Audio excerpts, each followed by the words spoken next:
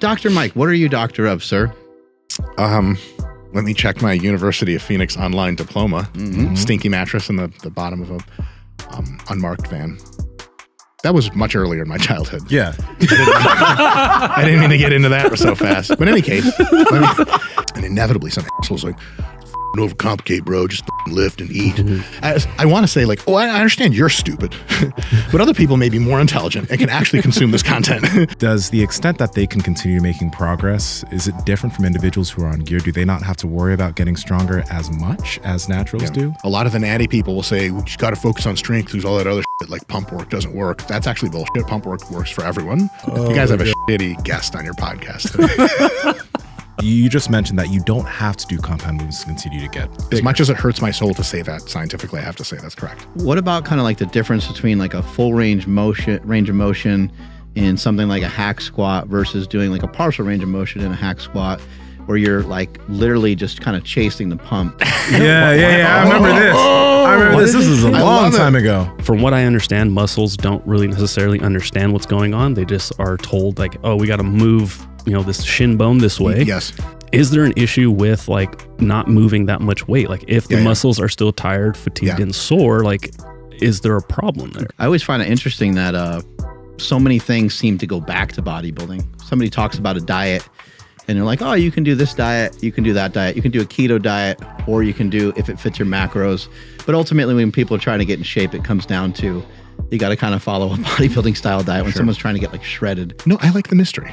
I want to see your f***ing dick. I could have told you that. You had one of those. It's like dude lingerie. Yeah. Except, I get it. Yeah, exactly. I have like a nut hanging out, but not everything. I wonder what the other nut looks like. So my question to you is, if an individual is interested in getting into bodybuilding, getting into the enhanced side of bodybuilding, number one, how can they make sure that they have longevity intact? Are you a shower or a grower? Like, Bad Project family, how's it going? Now, on this podcast, we talk a lot about getting your lab work done. That's why we've partnered with Merrick Health. They're a telehealth network, and they're owned by Derek for more plates, more dates. But the amazing thing about Merrick is that when they get your labs done, they have a client care coordinator go over those labs with you. Now, a lot of you, when you guys are looking at labs and looking at your testosterone, cholesterol, etc., what Merrick Health does is they don't immediately throw a needle at you, okay? They can help you figure out what type of things you need to do in terms of your nutrition, potentially what you need to do through your supplementation, and if you're someone who potentially has hormonal issues, whether you're advanced in age or you do have very low testosterone, Merrick will put you on a protocol that is specific to you and that helps you out with your current levels. The problem with a lot of these other telehealth networks is that when they do HRT for individuals, they give everybody the same exact thing, and that can actually damage you and not be beneficial. That's why Merrick Health's the way to go. And Andrew, how do they go about it? Yes, that's over at MerrickHealth.com. That's M-A-R-E-K health.com. And let's say you just want to get your testosterone checked, or maybe you want to get your testosterone, your estrogen, and a couple of other things. Load all those labs into your cart, and at checkout, enter promo code PowerProject10 to save 10% off all those labs.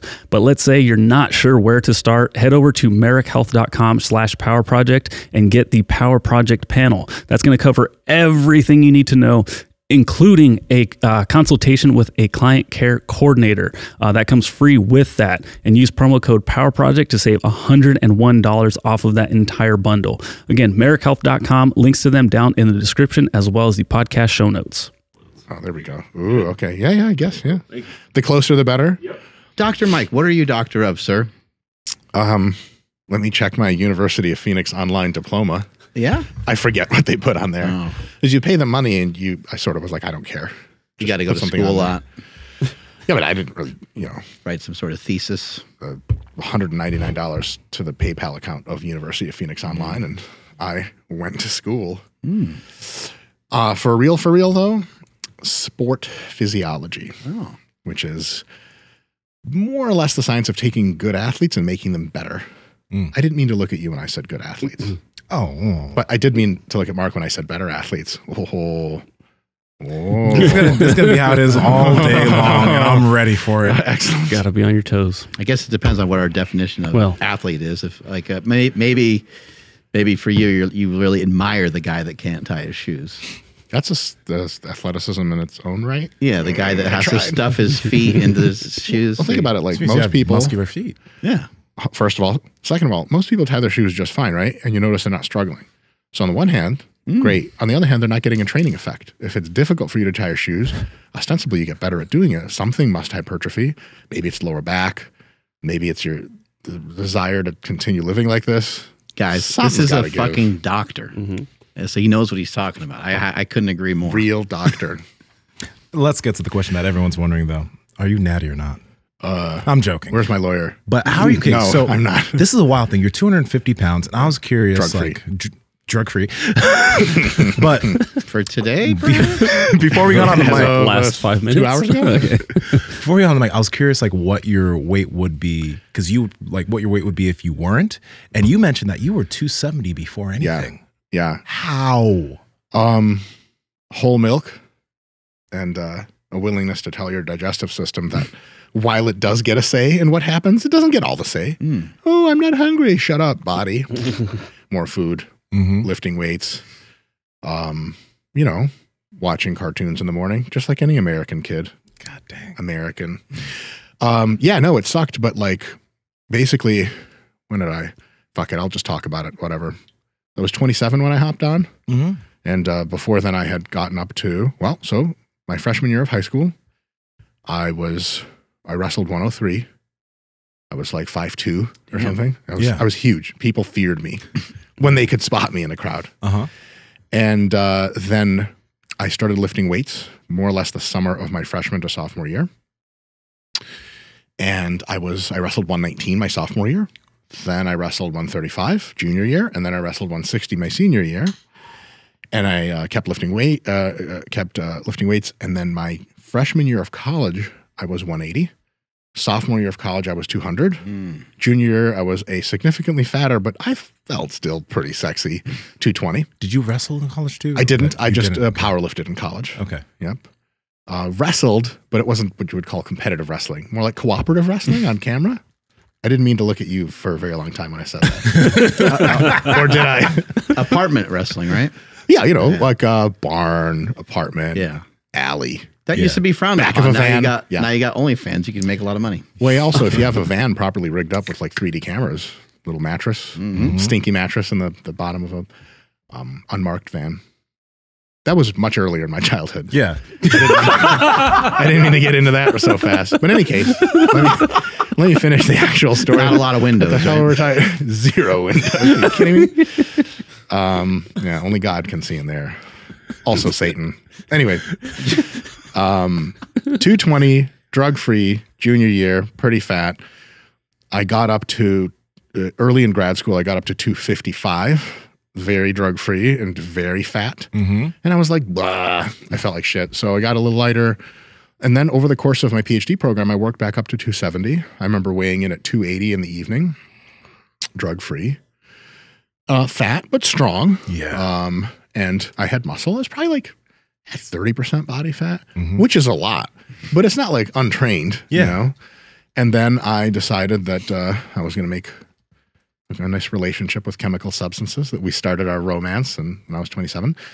And then I never got to 270 again, but I was a leaner version of every single body weight.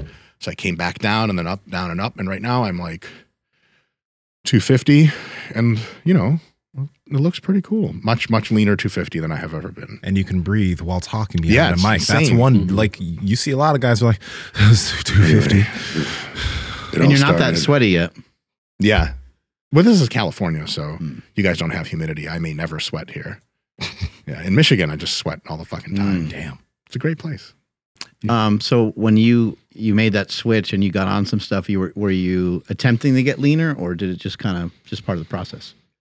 The only reason I got onto stuff was to see how far my body could go. And I began to attempt to get leaner very shortly after getting on. And it worked. And I was like, holy shit. Except I didn't really know anything about managing, like, more or less estrogen side effect and androgen side effect body water. So I was bloated as all hell and messed up my first several bodybuilding shows, just have no idea about body water. Then I got with Broderick Chavez, farm coach, basically. And after some trials and tribulations, we solved that problem. And then voila, striated glutes. And then I post them on Instagram. They fucking ban me for that shit. Really? Yeah. So that's why you made that new account. Your glutes look great. Of course you can swear. I don't know. This is a family podcast. PG-13. You folks look nice, you know? Glutes. How much did you weigh there? Don't post that, bro. We're going to get fucking canceled. You want your too YouTube late. canceled? No, we're good. How much did I weigh? Fuck if I know. What does it say anything? Nsima has good. I like the first comment. Gay. Oh, so somebody commented that? Yeah. That's nice. You know, I'm not going to repeat that word. Let me see here. Real fast. So if that was from earlier, late last year, I must have weighed about 230 there. Wow. 230, anywhere between 225 and 230. And you got on stage at that point too? Or? So I got on stage, I weighed in at 225.4. And then I actually got on stage at 217 because my body stores a ton of water. Jesus Holy Christ. Shit. 222. What the hell happened to his glutes? Wow. And are those your underwear? Yes, digital rendering. Do you guys want to know a really crazy secret? Yeah. I was naked in that picture. Oh, no, my don't goodness. tell anybody. And it is actually really funny how many people on Instagram will draw attention to that. And I always go with them to see how far they'll keep taking it. But it turns out there was just one awkward remark. They're like, Dr. Mike, are you really naked? I'm like, yes. Do you want to know more? They're like, no, not really. I was like, why'd you ask? You could have answered that question for yourself. God damn it. Can't you see it's digital underwear? Yeah. Zoom in. Do you guys do a lot of this on Instagram? You scroll, and you're like, yes. No. Yes. I didn't even know you could do My that. eyes just That's aren't weird. that great. No, it's an eye thing. It's not a pervert thing. No, It's of course not. that's what I tell myself. Yeah. Zooming in and check it out a little further. Investigation. Investigation, I like, yes, I'm like a law enforcement officer in some sense in my own head. But the law is people's butt cracks I want to see on Instagram. And I'm enforcing it. I don't know. Yeah. I had nothing after So that. having this doctor sciencey background stuff, how much of the science are you able to utilize in your own training and in assisting other people? Because like studies on like biomechanics and studies on like stuff related to squats and deadlifts and these various things can sometimes be hard to extract information from time to time due to like the way the study's done and due to the fact that people are just so different. So how do you like, I guess, rely on some of that science to incorporate into the way that you might help people or even help yourself? Yeah, great question. So there are different levels to science. There is basically a spectrum in science of basic all the way to applied. Like basic science kind of tells you how chemicals work and how structures work, how physics works. And all the way to super applied science is like glute ham raise technique, 2 different ways. We studied 2 subjects and figured out which one, quote unquote, works best. And I think that applied stuff is what most people sort of resonates with them as, oh, this is science for training. They read one, PubMed article that's like answers a very, very specific question about an exercise or something like that. But most of the science that we use at RP is more basic, maybe intermediate science of like, well, how do joints work? How do muscles work? How does muscle growth happen? Taking a look at all the training studies, or as many of them as we can find all together, what can we tease apart as far as like generally what is good technique? Like, is it a good idea to go for the deep stretch? We look that up and there's like, a dozen studies that say tension under a deep stretch for the muscle is more muscle growth promoting than just going through a partial range. So we look at that and we go, okay, it's probably a good idea. But we also know that there are pretty decent proxies in the gym that you can feel yourself that have been scientifically validated, at least some extent, to correlate to growth. So you can be your own guide. So you just like read science and go do shit. You're like, I can hope science works this time. You go, okay, like what are the downstream effects of training really hard? Well, for example, if you're training your quads, if the muscle itself feels weak after training, if the muscle itself gets crampy or strained, like when you really like overdo your quads, you're like, I don't know what's going on. Is my knee locked out or not? Soreness, pump, those are all pretty well mechanistically tied to muscle growth, either as causes of it or as kind of symptoms of the process that made muscle grow. So if someone, if you derive a good exercise technique from science, you think, this should work. If you try it and it feels like fuck all happened to your quads, for example, you're like, I guess science, zigged when it should have zagged or something. But if you try it and you're like, holy shit, my quads, then you're probably onto something. You do that process enough and then you develop a set of general principles for technique, general principles for training frequency, exercise selection, et cetera, and all of a sudden you have the drumroll scientific principles of hypertrophy training available on Amazon. It's a book I wrote, a little book, a lot of selfies of my genitals in there, but if you can get through that part, you'll learn a lot. They're blurred. That's what the lawyers say we should say. Good. But they're not always blurred. It was a printer issue. That's what it was. It was difficult to blur them. Is it true that we need to like push harder all the time? Because like, you know, it's just, it's, I don't know, it's just an interesting thing. Like, I guess, you know, like, do we need to do more reps? Do we need more weight? Do we need like a different stimulus to grow? Or could somebody just kind of hang out in a certain area and continue to make progress, maybe look better? Can it get stronger doing similar weights, or do you always have to do like either like more reps or more overall volume or Like more continuous weight? progressive overload forever. Eventually I become God. That's why we're all here, right? Really good question. So there's a couple ways to answer this, but I will say a good way to think about it is there's like all the stuff you're able to do.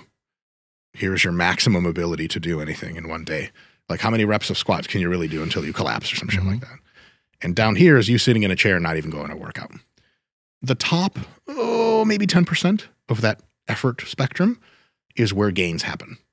So if you get to the top 7% and then you just decide not to change anything for a while, it takes a while for you to get so much more able that that top 7 dips into like the 5, 92.5, 90, 88.5. You've talked about this before, so your capacity is continuing to kind of move. Hopefully. It's like if you are getting stronger, then you should be exiting. So for example, if 100 pounds is challenging to you, can you get stronger using it? Yes. Then you're 102.5 pounds strong. Is 100 pounds still challenging? Yes, but marginally less so. So like how many months or weeks can you still train with 100 to get strong? Well, let's define strength as productive training in sets of 3 to 6 repetitions, and then hypertrophy, everything north of that. You know what I'm saying? When you're doing like sets of 5 with 100 and it's challenging, it's close to failure, absolutely you're getting stronger. When it's sets of 6, a few weeks later, hey, you got stronger, sets of 6, right? When it's sets of 7, 8, 9, 10, a few months later, is that the most efficient way to get stronger? No, because the reps are too high, the load isn't good enough. So to answer your question of can I just keep doing the same thing and get stronger or get better at anything, the answer is absolutely yes for some time. But eventually that curve leaves you and you got to like do cooler shit, do more intense shit, elevate the stimulus so that you can continue to be challenged in that zone. It's almost like asking a similar question of like if you're a musical artist and you make a certain kind of sound that people really like to hear, can you just keep doing that formula? Yeah, for a while until that shit isn't cool anymore. And then you have to innovate. Like Madonna's been pretty good at like continuing to make herself more relevant. So you could say like, well, why don't you just stick to the formula that works from the 80s, Madonna? She'd be like, hey, for a while it did, but then it didn't. So if people ask the question of, I'm trying to get jacked, can I just do one thing and not change it? The answer is yes, until the answer is no. And then you're not improving anymore. Can you imagine like you hire a coach and he's like, oh, you're not improving. This is going to be a fucking really difficult technical assignment for me to figure out how to make you better. And he's like, what have you been trying? You're like, nothing. I've just been doing the same shit for 4 years. He's going to be like, holy fuck, this is the easiest shit I've ever done. Yeah. So, you know, but there is something there that some people have no problem going super fucking hard. And they maybe get so nervous and anxious about like, am I really doing a good enough job? And to those people I say, like, as long as you're getting some soreness, some pump for strength, like you feel really challenged. Like if at some point in strength training, you get a few of these reps, you're going to continue to get stronger. The pace can be different depending on if you optimize. Your pace can be this strong like this. Not optimize and just do a good job is like this, but you're still getting stronger over time. Yeah. If you're not challenging yourself or if your recovery, food, et cetera, is bad enough, you will quite clearly see that you're not getting stronger. And then if you're no longer getting stronger, bigger, whatever, then clearly you have to do something else. But you can coast for a while on regular shit. And if you're an overthinker and over warrior, just coast, just do the right stuff for a while. And at some point you may look back on a year and be like, what? I just got stronger this entire time. Why would I make things overcomplicated? Whereas if at some point, month 8, you stop getting stronger, it's time to overcomplicate. Which actually, like, you see this kind of comment on social media a lot. Like you throw some science at a motherfucker, like, hey, like, try this. And inevitably some asshole's like, fucking overcomplicate, bro. Just fucking lift and eat. I want to say like, oh, I understand you're stupid. But other people may be more intelligent and can actually consume this content. You know, like it's like seeing like, you know, technical analysis of military, like Russia versus Ukraine. Like, fuck that, just nuke them all. Like, hey, thanks a lot, Jim. You're the man. Kindly see yourself the fuck out of this conversation. But at the same time, you know, we don't have to overcomplicate everything. If it works, great. But to those people that say like, fuck that, just eat and lift or whatever, like true until it's not enough. Like, can you imagine like not like take someone like Big Ramy, right? And he's like, hey, like, I wonder what kind of peaking protocol I should use with drugs and training and food and all this stuff. Can you imagine telling him, like, don't overfuck complicate, bro, just eat and lift? He's like, no shit, motherfucker, I'm 345 at 8% body fat. You didn't think I've been doing that shit already? Like, to win the Olympia, you gotta do a little bit more than just do shit. So I think, like, TLDR, use as much science as you need to continue to progress. Yeah. And if you're not progressing anymore, maybe you're not working hard enough. Science can help you figure that out. Or maybe you're just not nuanced and complicated enough, which sucks if you're dumb and you can't figure that shit out. Hire a coach. But if you're sufficiently intelligent, yeah, some science sprinkled on that shit. You know, hard work and basics, sprinkle some science on it, and then you continue to get better. On the idea of getting stronger, you made a video that I've never made any videos. You haven't. There's this one. I don't know why it's coming to mind, but you made this video about naturals having to get stronger. So when I saw that, I was curious, like, does the extent that they can continue making progress, is it different from individuals who are on gear? Do they not have to worry about getting stronger as much as naturals do? Because I want to mention something that I noticed when I started focusing on strength training. From the time I was 13 to about 22, none of my training was focused on strength. I was just increasing volume because I also did sports at the time. And I wasn't focusing on increasing the strength of my squat, deadlift, etc. After I did my first few shows in my off season, I was like, okay, I'm bored. Let me get some powerlifting and let me get stronger. And I noticed a big progression into, like, it was like that year. You started gaining muscle. I started gaining, it was like newbie gains again. And I put on quite a bit of weight because I was getting stronger. And then I was like, oh, so all this stuff is easier because now I'm getting stronger and I'm getting bigger. And that was it's like a key unlocked for me. Sure. But do you think that individuals who are on gear, is that not as much of a concern? I think it's as much of a concern, but individuals who get on gear have another variable to play with, and they can pay less attention to their training quality and training design and still make gains by either riding out however much gear has going for them, or incrementally increasing the gear when they reach problem areas. So someone's like, yeah, man, I really can't get my lower back to pop out. Trend goes from 500 to 700 next prep. Like, I did it. Like, okay. But underlying mechanisms are still the same. You know, if you are drug using or drug free, your ability to get stronger over time in sets of 5 to 30 repetitions is the easily the best correlate in the real world to show you that you're getting more muscular. Yeah. And if you think you've gotten more muscular, but your lifts haven't gone up for reps, it strains the imagination as to what really actually happened. Because, like, you know, you guys ever, like, see, this is more me talking shit.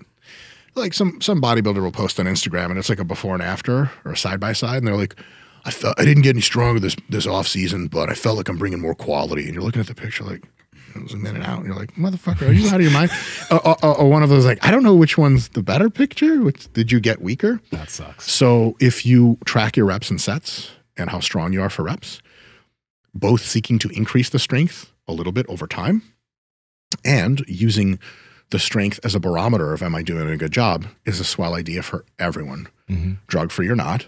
A lot of the natty people will say, we just got to focus on strength. There's all that other shit like pump work doesn't work. That's actually bullshit. Pump work works for everyone. It's been vetted, actually exclusively naturals. Can you explain pump work, by the way, for those? So any kind of muscle growth training that results in a temporary cell swelling response for the muscles, aka the pump, the only reason to be alive, maybe, or it's like coming or something. It's whatever. Like coming. Look at my pump. So you know, I have a shitty Arnold impression. It's great. I mean, it's shitty. So the pump actually, so back in the day, they used to say that it was nothing. It was just blood. It was irrelevant. And especially in the last 5 years, there have been. What is wrong with us? Why do we say stuff's irrelevant? You know, it's like, it seems so obvious that it like does something. Your arms swell up, they get bigger. You're like, right there on the spot. Oh, that doesn't do anything. Yeah. Well, so I would categorize, I would go even further. There's 2 ways to say it. You could say, well, it's not really, there's no evidence that the pump makes you more jacked, which was true in the 90s. There was no evidence for it. But not having evidence for something is very different than there being evidence against it. So you say the pump doesn't do anything. And my retort was like, how do you know that? They're like, well, it's just cell swelling. I'm like, how do you know that's not mechanistically tied to growth? And they'd be like, what's mechanistically mean, you fucking nerd asshole? And then I would get punched in the face. I would begin to cry. And then I would do curls so that I never got hit in the face again. And my face got bigger, so now it's hard to punch. Your face is very muscular. Thank you. You're welcome. Thank you. So the pump has been shown in numerous studies that is cell swelling to actually be a trigger of hypertrophy. It actually grows muscle for you to get a pump. And also fucking knew it. Yeah. The metabolites, like all that, the painful burn stuff in the muscles that actually causes a pump. The metabolites themselves also grow muscle. And the production of tension over multiple repetitions through a large range of motion also causes a pump. And that tension also hypertrophies you. So not only is the pump actually causative of muscle growth, it's an excellent correlate of muscle growth. You try to figure your way out, oh, how does that not apply? Well, hold on a second. So off season, guys get huge ass pumps, right? They also grow a lot. Pre-contest, worse pumps. That's not an accident. That's not by accident. So having a pre-swollen cell already, tons of glycogen in it, being fresh. You guys know how if you're super fatigued, you actually can't get that great of a pump. But if you're fucking post-deload, you're like, oh my fucking God. So all that stuff adds up, and it turns out the pump actually works. So, if you're getting really great pumps, that's a probably pretty good sign that everything's going well in your life. But if you're not getting great pumps, it's terrible. And if you're drug-free, training that makes you progressively stronger while utilizing tension, metabolites, and things that result in a pump are all really great things to use. Same thing for guys on gear. But again, the confounding factor is guys on gear can sometimes get away with real dumb shit just because they can just keep upping the dose. And they're like, how come pro? And a lot of times people try to learn from that, and they're learning from a mistake. So say, well, man, pro bodybuilders don't use full ROM. How come they're fucking big? You're like, well, it's two things. One, how do you know that if they didn't use full ROM, they'd be bigger? The second thing, this is going to be mean. This is a mean comment. Not all, but a significant fraction of high-level bodybuilders, they're not kind of people that you take advice from on anything. And it's easy to fanboy the fuck out of these people. You never met them, never talked to them, but you meet and talk to these motherfuckers and you're like, holy shit, you have no idea what's going on. I mean, like in your personal life as well as lifting. And you say like, what's the rationale for you doing curls like this or like that? And like, you know what I'm saying, man? Just getting after it. You're like, let me write that down. It's fucking brilliant. Einstein, Newton, that guy. Same, so Mount Rushmore of science right here. So a lot of times before looking up to people, maybe look if they have a modicum of intelligence. Because like they can't give you their genetics, right? Like I can't look at someone's bicep peaks and be like, I can has? I mean, you can ask, but maybe you can touch it. Maybe they'll let you rub your face on it. They'll let you ideally. touch it. Oh, yes, they'll let you touch it. Everything for a price in bodybuilding, of course. But if you actually want to learn stuff from people, maybe try to see some YouTube videos of theirs if they sound like they've thought shit through. Now, some people are not very verbally oriented or even communicative, but they could have a very decent philosophy of training. Maybe at some point someone sort of gets that out of them. Or if you look at their training, you follow them on social media, maybe try to see if you can discern some kind of structure or pattern. If you can't discern a pattern, maybe there's not a pattern. And then maybe like when you ask the guy, like, so what do you think about best tricep exercises? Whatever dumb shit comes out of his mouth is not an intelligent assessment of the world. It's just like, well, I feel like XYZ. Like I could have fucking told you that. Thanks for nothing. And you ask, why is that guy jacked? 15 years of lifting, amazing genetics. He was that guy in high school that you were like, how old are you kidding? 38? Fuck, you have a mustache. We're in freshman year of high school. That's probably you guys, huh? That was Nsima for sure. Nsima was beating up adult men. Nsima got checked for his birth certificate. Yeah, when I was 16 playing soccer, the parents on the other team were like, I want that kid's birth certificate. You know you're Nigerian when. He was also a medical doctor at the time already. Do you guys know that one? Yeah. No? You talking about the black kid who was like, he had a clinic? No. I was referencing nothing specific. I've never met a single Nigerian that wasn't an exceptional athlete, medical doctor, or computer engineer. Yeah. Maybe chemical systems engineer or something. Yeah, I've met a few of those. It's in the culture. Doctor, lawyer, engineer. Unbelievable. I actually was in the hospital once, and I had a doctor who was Nigerian.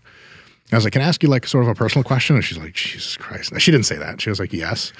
I was like, what's it like if you're a Nigerian family and you decide not to go to school, like to college? And she literally did the same thing you just did. She's just like, that's not a thing that happens. I was like, well, like pretend. And she's like, there would be a 30-person extended family sit-down intervention to make sure you went to school. She thought I was asking a different question. That's what happened to me. There you go. You went to school. And they're like, shut up. What she thought I was asking was, what if they go for a non-STEM degree? So she's like, if you try to like major in English, they will still sit down with you and be like, are you sure about this? No art, no philosophy, no nothing like that. That doesn't like bring home the bacon. No, it's not a real degree. Unbelievable. Yeah. I love it. But a quick add-on question to that, because like, do you think that when I mentioned that I wasn't focusing on getting stronger, like I was doing like my what people would call accessory movements, but I was not focusing on getting stronger on big compound movements. And that is and that is something that like made a big difference for me when I started doing that along with all of the bodybuilding work. Sure. And my rationale for that was because I can move so much more volume with these movements. Sure.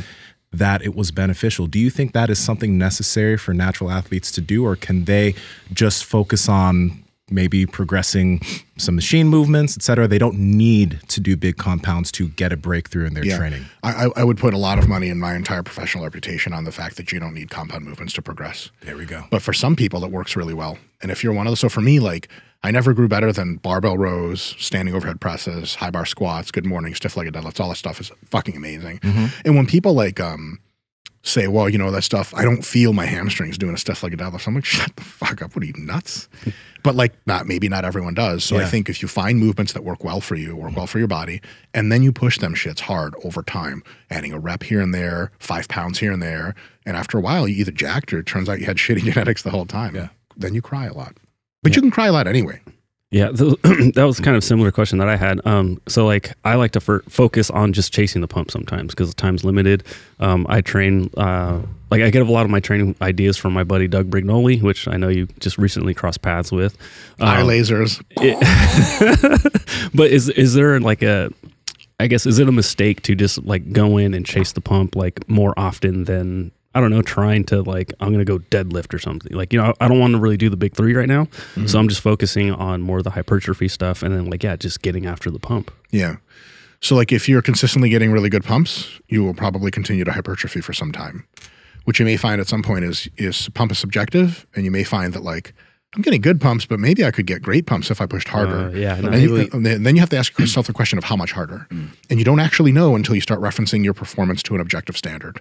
So how much harder can I do these pull-ups? Well, how many pull-ups can I do if gun to my head? 12, okay. Well, I've been doing 6. So that's 6 reps in reserve. Let's look at the old scientific literature. Oh, turns out I'm a fucking idiot and I haven't been going hard enough. And then you think you're getting pumps and you go and fucking do a set of 11 in the pull-ups and you're like, holy lats. And like, okay, now I'm really getting pumps. And then, so by referencing yourself to objective standards of strength, if you find that your training is not going great and you're not making progress, that's the real fucking easy way. Because for example, if you're barbell bent rowing 185 for sets of 10 and your bodybuilding coach is like, or whatever, your TikTok influencer fans are like, you need a bigger back, you suck. And you're like, oh no, commentator, you like their comment, you rearrange your whole life to get a bigger back. You should be curious as to see your barbell row go from 185 for 10 to like hopefully higher than that. Because if someone says, how do you know your back is growing? You know what I'm saying? Pictures light's different. You're trying to get set up with 24-hour fitness. The 85-year-old Chinese man knocked your camera down because you're in a fucking public locker room. Fucking guy. Other people's dicks on the shit you have to get rid of. You know, the pictures. You guys know what I'm talking about. I know what you're talking Tuesday about. night. Yeah. So at some point, you know, you don't want to not be sure that you're spending, because also here's another problem. You're in an off-season phase, you'll get a little fatter as well as muscular, and the fat obscures the muscle. So someone's like, are you gaining muscle? You're like, I hope some shit's happening underneath there. But if you a reference to a standard, 185 for 10 is my best bent row, and then it's a few months later 195 for 10, a few months later 205 for 10, and someone's like, hey, is your back bigger? Like, well, gee whiz, you know, unless I'm getting unbelievable neural adaptations after years of knowing how to do barbell rows anyway, the only way to get stronger in a barbell row is just fucking put on more muscle. And because I'm now doing 215 for sets of 10 instead of 185, hey, I'm all the way there. So to answer your question directly, pump work is totally fucking baller. But if it ever like not or works not so great for you, or if you feel like, am I really doing what I can in the gym to get my best possible effort? Then I would still train for pump, but reference your reps and sets. Because like a set of 15 will get you a ball or bicep pump. A set of 16 with the same weight next week could give you a slightly better pump, et cetera, et cetera, et cetera. Is it wise to try to select stuff that allows you to like lift more weight? As far as bodybuilding stuff? Yeah, as far as bodybuilding goes. So at the end of the day, you want to make sure that the target muscle or muscles are being stimulated and there are the limiting factor. And there are ways in which muscle stimulation and adding weight work very well together. And there are ways in which you could sort of take a little off tangent side road and then you're not on the freeway anymore. You're on that service drive and everyone's going 80 and you're going 55 and you're like, what the fuck am I doing? You pull off, hills have eyes, you die because, you know, the crazy people kill you. So in any case, if we say, okay, I'm going to be doing pull-ups, I'm going to be doing a full range of motion all the way up and down. And pull-ups allow me to put a shitload of tension through my lats because I'm doing like sets of 5 to 10. I might even use some weight. And then the answer is, am I trying to put as much force to the muscle as possible? The answer to that is yes, because we're targeting the muscle properly and we're going through full range of motion. However, if you subvert those two things in chasing for the max numbers, then all of a sudden you're not really training that muscle anymore as much as you could be, using other muscles and differences in the movement to make up for it. So say, oh man, I can really lift a lot if I do deadlifts from a rack position instead of from a low position.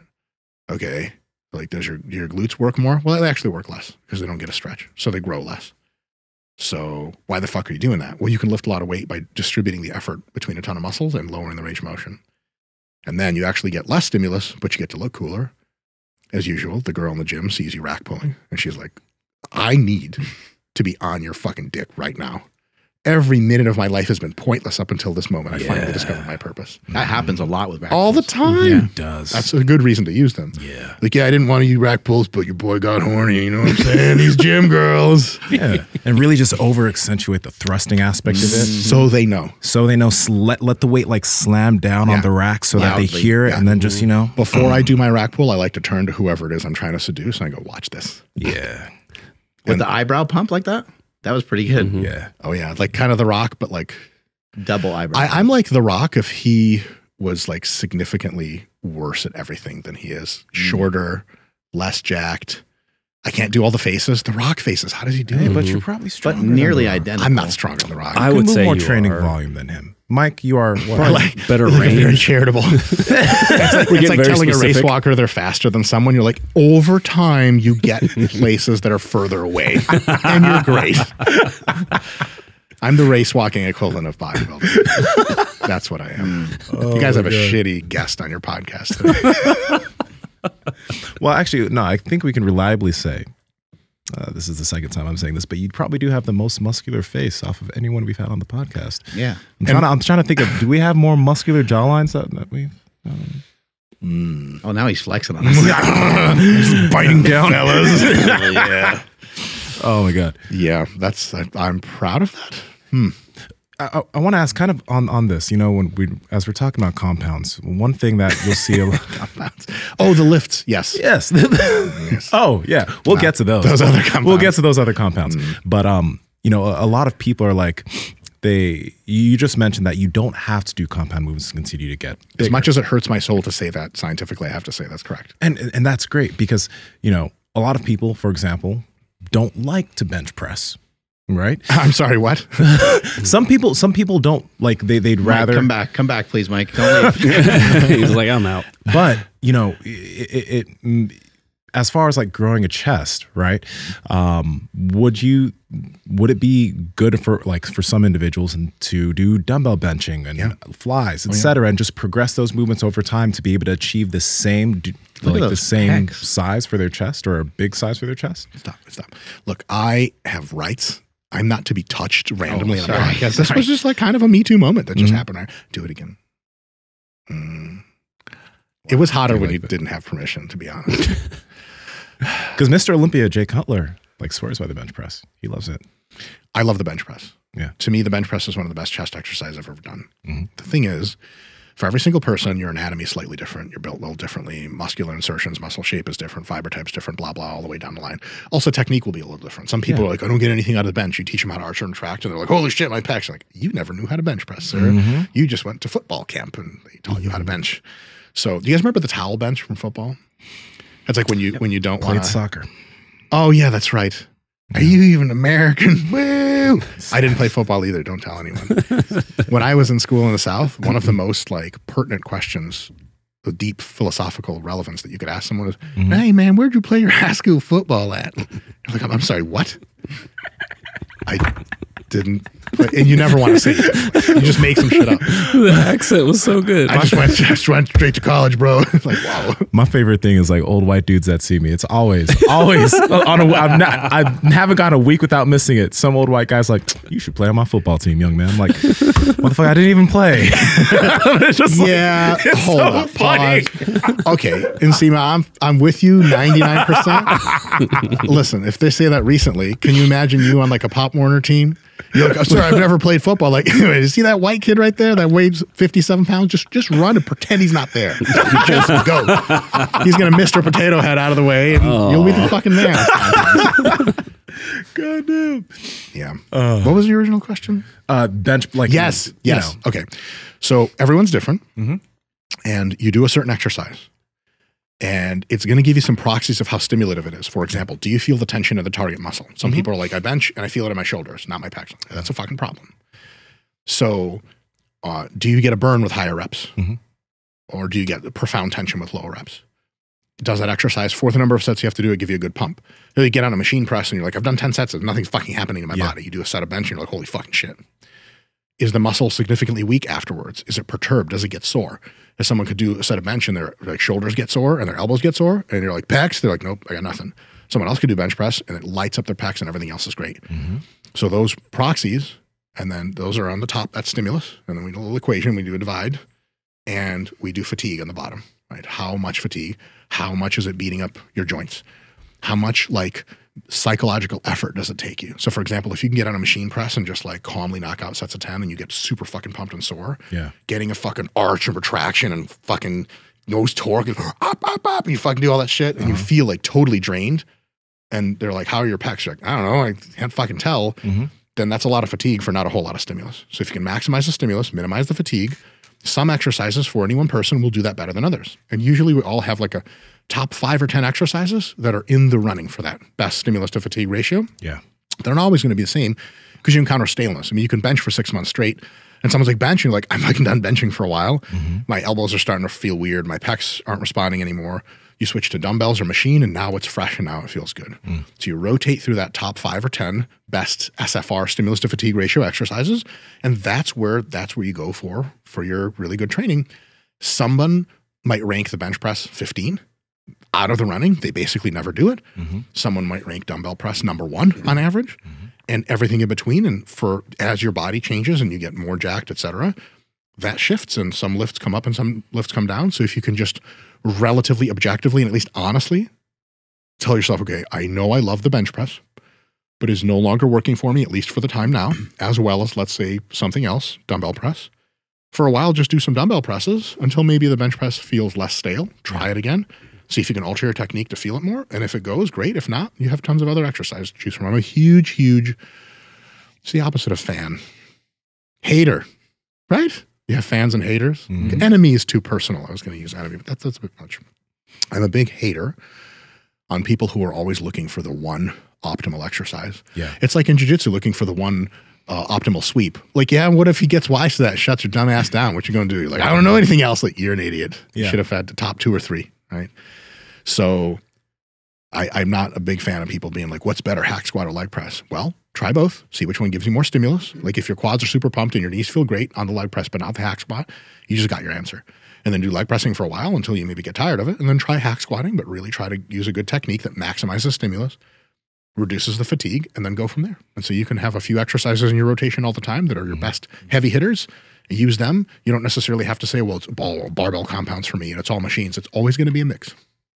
And you're a big fan of full range of motion, but you've also mentioned that you also like to use context, and it doesn't mean that you do full range of motion on everything all the time. But a lot of your workouts, that's something that you're emphasizing. What about kind of like the difference between like a full range of motion in something like a hack squat versus doing like a partial range of motion in a hack squat, where you're like literally just kind of chasing the pump, because you can get like a certain amount of tension on the muscle, well, at least I can on some movements with a shorter range of motion. So kind of what are your thoughts there? Like this constant muscle tension. Some people argue like, I'd rather have constant muscle tension than to go full range. I would ask them what the point of constant muscle tension is. Why is that better? Maybe somebody would say just to get a pump more, maybe more effectively or faster. One thing that I argue against sometimes is my own background, which is powerlifting. Sure. You know, deadlifting, squatting, bench pressing. Fucking traitor. Yeah, I know. All those movements are amazing, but they all take a lot of time. Sure. You know, they like I might do 10, especially when I was stronger, I might do like, I don't know, 8 or 10 sets. And then just being older and it taking more time for me to warm up, I'm like, that's an hour-long process of like getting to that bench press when I could really just, you know, hop on a machine and get a really good pump and kind of find a repetition range of motion that just floods the area with tons of blood. Sure. I know there's like two different objectives. No, that's okay. there, Yeah.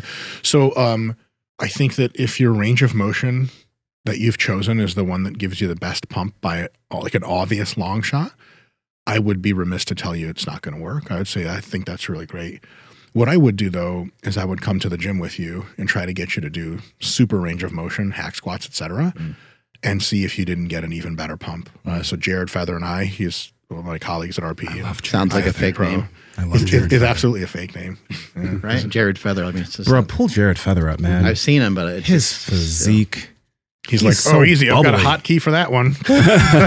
Jared shit. A locator to tell him where he is at all times. So Jared Feather and I have a pretty decent record of introducing lifters to range of motion and even more range of motion than they thought. making him cry. And it was almost never, maybe never, where they're like, yeah, man, like, I know the fucking shorter arm worked better for me, better pump. Usually they're like, holy fucking shit, what is the point of this? Oh, yeah, this is him recently. Dog. I think this is what all of You us guys have feel a like we're theme going with to the grow up to be. underwear. Say it Well, again. it's a part of the sport, Mark. What are we supposed to wear? Oh, you wanted nudity. No, I want to What's be with able all to, this underwear business? No, I just want to be able to issue guys like underwear that I personally purchase.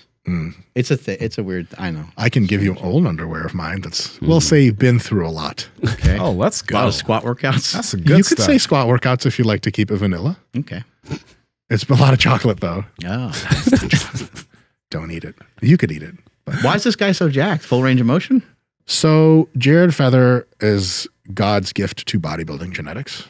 He was a student of mine. That's how I met. He was sitting in the front row, and I looked down at him. I was like, motherfucker. Look at them delts. Cap to shit. So he has amazing genetics. He's brilliant. He's the best student I've ever had as a professor. I don't know if he's ever missed a single question or point. You're a professor? Mm-hmm. He's a professor. He's the natty professor. I'm the natty professor. That's what's up. Eddie Murphy. That's actually how I You got look great. That's the, Black people really don't age, I guess. they don't, brother. They don't. You know, all that shit about like, Oh, some of them can't play basketball though, you know what I mean? Shut up, bro. I had that. It's a bit windy in here, and the sun was in his eyes. There's a lot of sun. Yeah. Jada Pinkett Smith. What about her? you're not supposed to talk about her. The alopecia? Is she going to cancel me? Whoa, bro. You don't know what it is, don't Hey, she has a beautiful head. I don't know why she's Yo, tripping. so for real, she's all like pissed. I'm like, you are fine. She's hot. Jada Pinkett Smith makes me uncomfortable. The first time I ever discovered her in the early 90s, I was like, how does this such a perfect human being exist? And she's still flawless, girl. If you're out there, I'm married, but you know what I'm saying? If you get that time machine popping. Hey, Will Smith, you probably have a please don't chance. hit me in the face. Yeah. I love your work. I told myself after the whole slapping incident that I would never watch Will Smith shit ever again. And then I was on a plane like a couple days ago to come to Northern California to hang out with you guys. And I was like scrolling through and like, I was on a decent amount of THC. Yeah. So I can't be responsible for what happened next. But I absolutely watched a Will Smith movie. And of course I fucking cried because he's fucking 7 amazing. pounds or Pursuit of Happiness? So I don't get into that like real deep like Will Smith crying face movie type shit. I usually stay with like the comedy, action, Bad Boys. That Him crying though, like when his dog dies. That one's pretty good bad. at it. And you can see all the emotions face. But in any case, Mr. Will Smith, I said I wouldn't watch your movies, but I did. I found his apology pretty convincing, and I just love the guy. He can do no wrong in my eyes. I mean, What if he trained with Joel Seedman?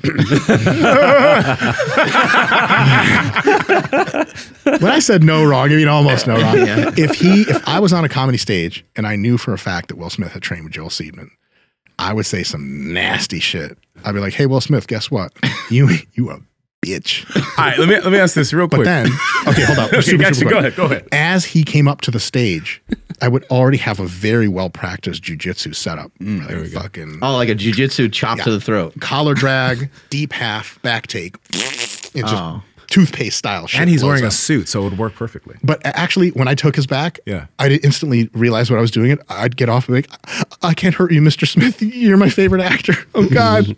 I would cry. So you wouldn't make him shit his pants. No, but it would be like he knew I could have kind of shit. Yeah, that's fair. But if he was trained by Joel Seedman, you just have to go past 90 and he wouldn't be able to full slap, I right? would snap him down, but he wouldn't fall. He's like, I've been unstable my whole life thanks to Joel Seedman. I'm never stable. I'm like, oh, shit. And then he slaps me and I cry. And then he does the whole get your wife's name out of my mouth where he's crying, but You guys remember that was the weirdest part of that whole thing. We was clearly like close to tears. It's emotional. That doesn't sound like a tough guy thing. He's like, I think she put a curse on him, bro. I think so too. Is that the candidate hypothesis of the day? She put a curse Got on him. emotional. I wouldn't. I'd be like, what? But I'm feeling that because there's nothing else to explain that shit. Because he looked over at her and she was like, and he was like, oh, here we go again. Yeah. It was the chef at a cruise ship last week. Now it's Chris Rock. Whatever. Oh man. How many non-famous people do you think he slapped for shit like that? Oh, there's like there's a video of him like a Really? reporter came in for a kiss like 10 or 12 years ago, and if a guy comes in for a kiss like he's really coming out, just like, it was just a little little slap. Get out of my face. Yeah, but What would you have done if a man was? Let's be honest, you're quite good looking. if a man came in for a kiss,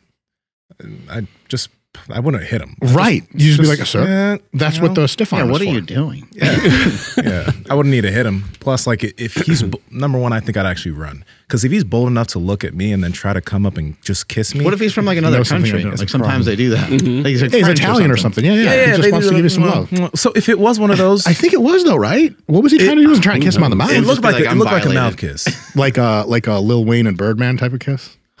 Do you guys remember that? They No. straight up kiss on the mouth. Can you please pull that up? I'm looking for it. You said I don't want to monopolize your show, but there are pictures of that shit. I mean, hey, listen, These it's Atlanta 2022, rappers, man. It's 2022. They're not even from Atlanta. How dare you? But Atlanta rappers have a tendency. No way. Apparently, apparently Is there a video of this? ATL rappers, Of like, they do some weird stuff. hey, I'm next plane booked to Atlanta. To Atlanta. Yeah. Yeah, why not? Okay, we have to come back to the semen thing. Yes. I don't even know where we were. Will Smith. Doesn't matter. wait a second. Hold on. I didn't know about this. Will Smith squatting The above hell? parallel. Oh, yeah, is that I it? remember. Yeah. I remember this. I remember this. This was a I long love it. time ago. They're That guy back there is like, oh shit, I'm in this picture. Yeah, it's real sus.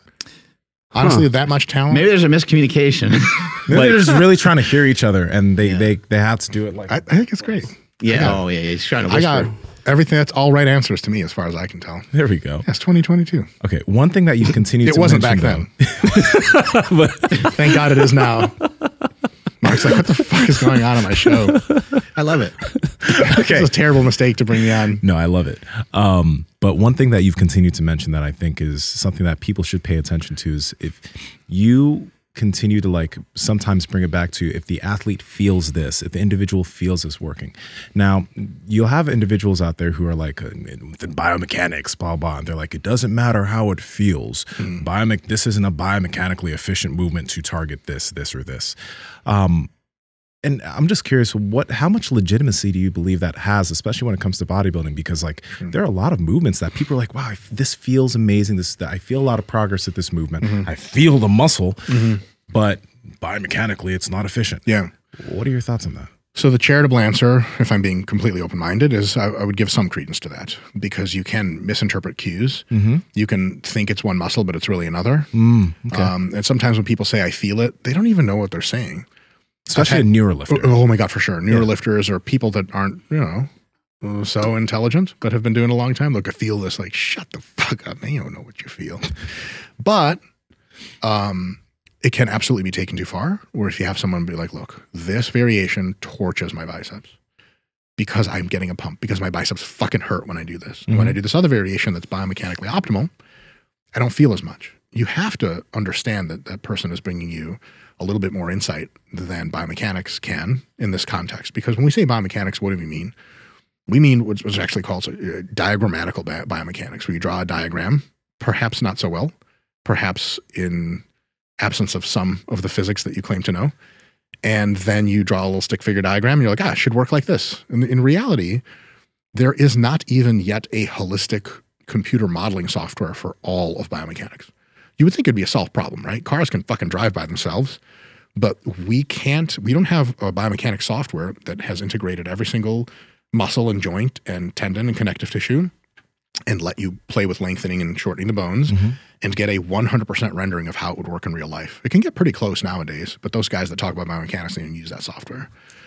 And as soon as you use that software, you realize that small changes in position, small changes in anthropometry, how long someone's femurs are, et cetera, can cause really large changes in perceptively what kind of technique would work ideally for them. And biomechanics doesn't even take into account muscle fibers. Almost all biomechanics done by people who are in the muscle and fitness realm, they essentially assume that the muscle is like a single string variable, like pushing like a pulling equation. That's it. Like if it was just one string tied to one place and another in one servo motor, that's as complicated as they would make the muscle. But muscles have shape. And when muscles move over other joints, they change shape and change lever arm. And that makes things really complicated. So you say, well, ideally you should do this, but apparently when he does this, he says it feels it more. Because your biomechanical analysis did not integrate the fact that their pecs have to slip over the rib cage. And that changes a bunch of angles. So the real world is fucking complicated. And what is the ultimate insight from the real world top down is someone's like, dude, this fucking lights my pecs up. You go, okay, whatever assumptions I made about biomechanics must be partially wrong, because the biomechanics good exercise is not lighting up their pecs like the real fucking thing they're showing me. So one of two things, they're either fucking idiots and there's wrong and the muscle doesn't mean anything, which is bullshit. They might be idiots. Or my biomechanics analysis did not integrate every variable that it could and does not sufficiently explain the complexity of the system. Now, the thing is, anyone who actually knows biomechanics will tell you this is all inference and heuristics. This is like somewhere to get you to thinking a little bit more clearly about the problem. Biomechanics does not open and shut answer every single problem. You're not like, there's no way to read a biomechanics book and be like, I know how to do every exercise perfectly. That's not a thing. You may be able to rule out some real dumb shit, or rule in some real smart shit. But outside of that, that's a good part of the equation. Okay, biomechanically, my shit needs to be at least remotely sound. Like if you're training your triceps, but there's no extension at the elbow, someone could be like, wait, isn't the primary function of a tricep to do this? You're like, yeah, but don't worry about it. Like then you fucked up your biomechanics. But outside of that, you have to use biomechanics as well as the feel of the muscle, the joint, et cetera, as well as how that reflects your numbers progression over the months. Like you start doing this tricep exercise, the biomechanics said it's probably going to work. Probably, not for sure. It's not the best ever. Maybe it's a tool. The exercise is amazing on your joints. It gives you gnarly fucking pumps, super crazy tricep tension. And then over the course of several weeks to several months, you've just been adding weight to those tricep exercises. And all of a sudden, your girlfriend's like, oh my God, honey, your triceps are like so bad. And you're like, yeah, you fucking like them. And she's like, oh my God. And then you know that you're really fucking probably things are working. Yeah. But just biomechanics by itself is the beginning of a guess. It is not the total answer. And if you tell someone, hey, look, what you're feeling doesn't matter, what you should be telling them is, hey, what you're feeling matters in the context of other shit going on. Like if you have a dispute, like 3 or 4 other people, and someone's crying, and like they're apparently in the wrong, at least talk to them, see why they're crying. Yeah. Now, they may still be a scumbag who started the whole thing, but now they're crying. They could still be wrong, but I will at least hear from them. So if someone's like, well, it doesn't matter what your muscles are feeling, like, let's see. Let's see. And if someone's like, I feel the muscle better this way, but biomechanically they're doing the movement super fucking wrong, you're like, I feel that maybe you're getting a good result this way. Let me work with you a little bit and get you to change the movement pattern. And all of a sudden, if you're correct about your biomechanical assumptions, they'll be like, holy fuck, JK, this is even better. But if they're like, this feels like shit, you could tell them, hey, listen, if you practice this new way, you might get a better mind-muscle connection. It'll work out. But after a couple of weeks of due diligence, they're like, nah, man, my old method was just fucking better on my joints and it hit my muscles. You just have to step away as an intelligent person who knows some biomechanics and say, okay, whatever assumption matrix I have designed for biomechanics that did not map exactly onto reality, and that's okay. It was an educated guess, and sometimes those are wrong. But if the people are really feeling a certain exercise a certain way and they can make progress with it, you have to respect that complex system as giving you an answer that is not something you calculated. And then it's probably correct. I would bet more on it than I would bet on just biomechanics alone. But you don't have to, because you can use fucking both. Power Project family, how's it going? Now, we like to look good in the gym and out of the gym. That's why you always see Mark and I and Andrew is stepping up on the short game, wearing shorts from Viore and clothes from Viore. And honestly, the #1 compliment that I've seen, that I've gotten, and even Mark's gotten, is, damn, your butt looks good. And that's because, well, the clothes we wear make our booties look delicious. Andrew, how can they get it? Yeah, you guys both have pretty big wagons. You guys can head over to viore.com/powerproject. That's VUORI.com/powerproject to receive 20% off the most amazing apparel that looks so good inside and outside of the gym. It's going to make your ass look fat, and your ass will look fat. Links to them down in the description, as well as the podcast show notes. God damn it. That's a good one. That's a good one. Make your ass look fat. how do you actually train? Like, do you Mindless bro shit, dude. I mostly just hit my head against. That's why my fucking skull is so big. like for myself, I like to like overload with a particular movement. Not all the time, but quite frequently overload on a particular movement. And then the rest of the workout is just kind of chasing after the pump. That's like really powerlifting type shit. That's like the ghosts of powerlifting. Every single exercise I do is designed to continue to target that muscle, to stimulate it. And so every single exercise is to present sufficient tension for sufficient reps to give gnarly pump and burn, etc. So I approach all of my exercises probably somewhere between where you approach them. You have like an overloading exercise where you go super fucking hard, super serious, and then you have like the scroll the phone, get out. My shit's probably somewhere between the two, where I'm like very focused, calm, and I hit a certain rep goal, and then next week I beat it by a rep or I add 5 pounds, and then towards the last weeks of my accumulation, week 5 or something before deload, it's like life and death, me trying to get the reps, but always with good technique. So I would say that's kind of where I fall on that. And is it like quite simply you're just trying to send some sort of signal to your body, whether it's, the weights, if the weights are heavier, like obviously when the weights are heavier, the reps are going to be a little bit less.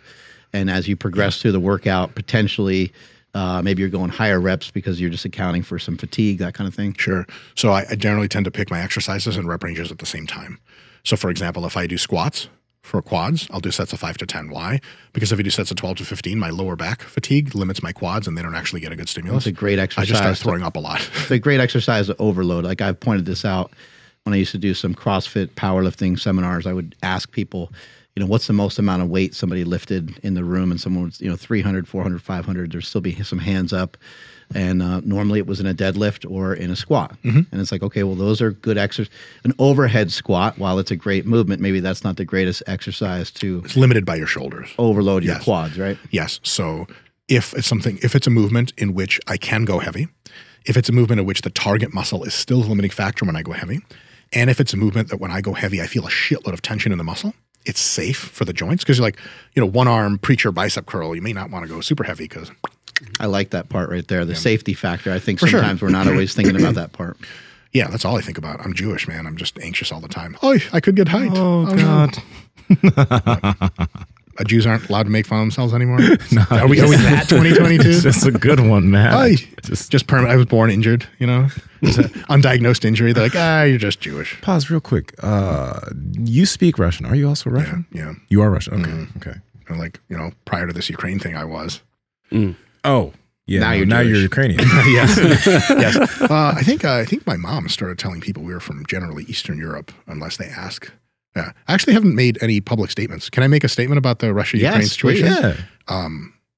The sooner Putin dies, the better this world will be. I can't fucking wait for that asshole to die. I'm in America for a reason, because Russia blew ass, and now it blows even more ass. Ukraine has a right to self-determination, and it seems like a generally better place than Russia. And if you invade a place and you start fucking losing that war, don't bitch about it. Fuck you, Putin. There's my view. There you go. I want to real quick go back to biomechanics again. You kept saying if the muscle's tired, fatigued, and sore. This motherfucker's taking notes on shit. Yeah, no, I am. Yeah, why are you flexing? The whole time, too. I can't help it. So again, one of those things is like with biomechanics, like it taught me. Mark's touching. Me too. Biomechanics taught me like how to like really flex into like my lats and stuff, because I'm taking all these different factors of my like anatomy and everything, and the physics of resistance all into account. It's like, oh, I didn't even know I had a rear delt. Now that I know how to fucking do shit. And then again with like sissy squats, like holy shit, dude, my quads are on fire. Yeah, they have been on fire during regular squats too. Yes. But one of those things is a lot less weight, and the other one's a lot more weight. Sure. It's a compound movement. So you can stay being a little weak bitch, but have big quads. Yes. So is there a problem with like because from what I understand, muscles don't really necessarily understand what's going on. They just are told like, oh, we got to move, this shin bone this way. Yes. So it doesn't know that like, oh, you have 2 plates on your back versus you weigh 180 pounds and you're doing a bitch ass sissy squat. Right. Which I love, by the way. Alone in the corner. They're my favorite. I fucking love them. Is there an issue with like not moving that much weight? Like if the muscles are still tired, fatigued, and sore, like is there a problem there? Good question. So two-part answer to that. One is you make a very excellent point that like the sensation, the feeling part actually corroborates the biomechanical part. Like if Doug Bergnoli says, hey, do sissy squats like this and I promise your quads will get torched. If you did sissy squats like you said and your quads didn't feel shit, you'd be like, the fuck up out of here, bro. But it actually does torch your quads. So you're like, we have the biomechanics side and we have the experience side. If they align, you know you're onto some shit. You know you're on the right stuff. But as far as if you're missing anything, so generally speaking, body systems that are unstable fail to generate their maximum amount of force that they can. So if you try to squat standing on ice, that'd be a kind of a cool, like Lion King on ice, like powerlifting on ice, bigger, faster, stronger on ice. Someone on TikTok actually did a squat on a thing of like a big thing of ice somewhere in Alaska. That's some TikTok shit. Yeah. That's the kind of shit like the ice breaks and you fucking die, but it's on TikTok, so it was worth it. That'd be tough. It went viral. This is like the least sad headline you could hear is TikTok influencer dies. You're like, next, scroll.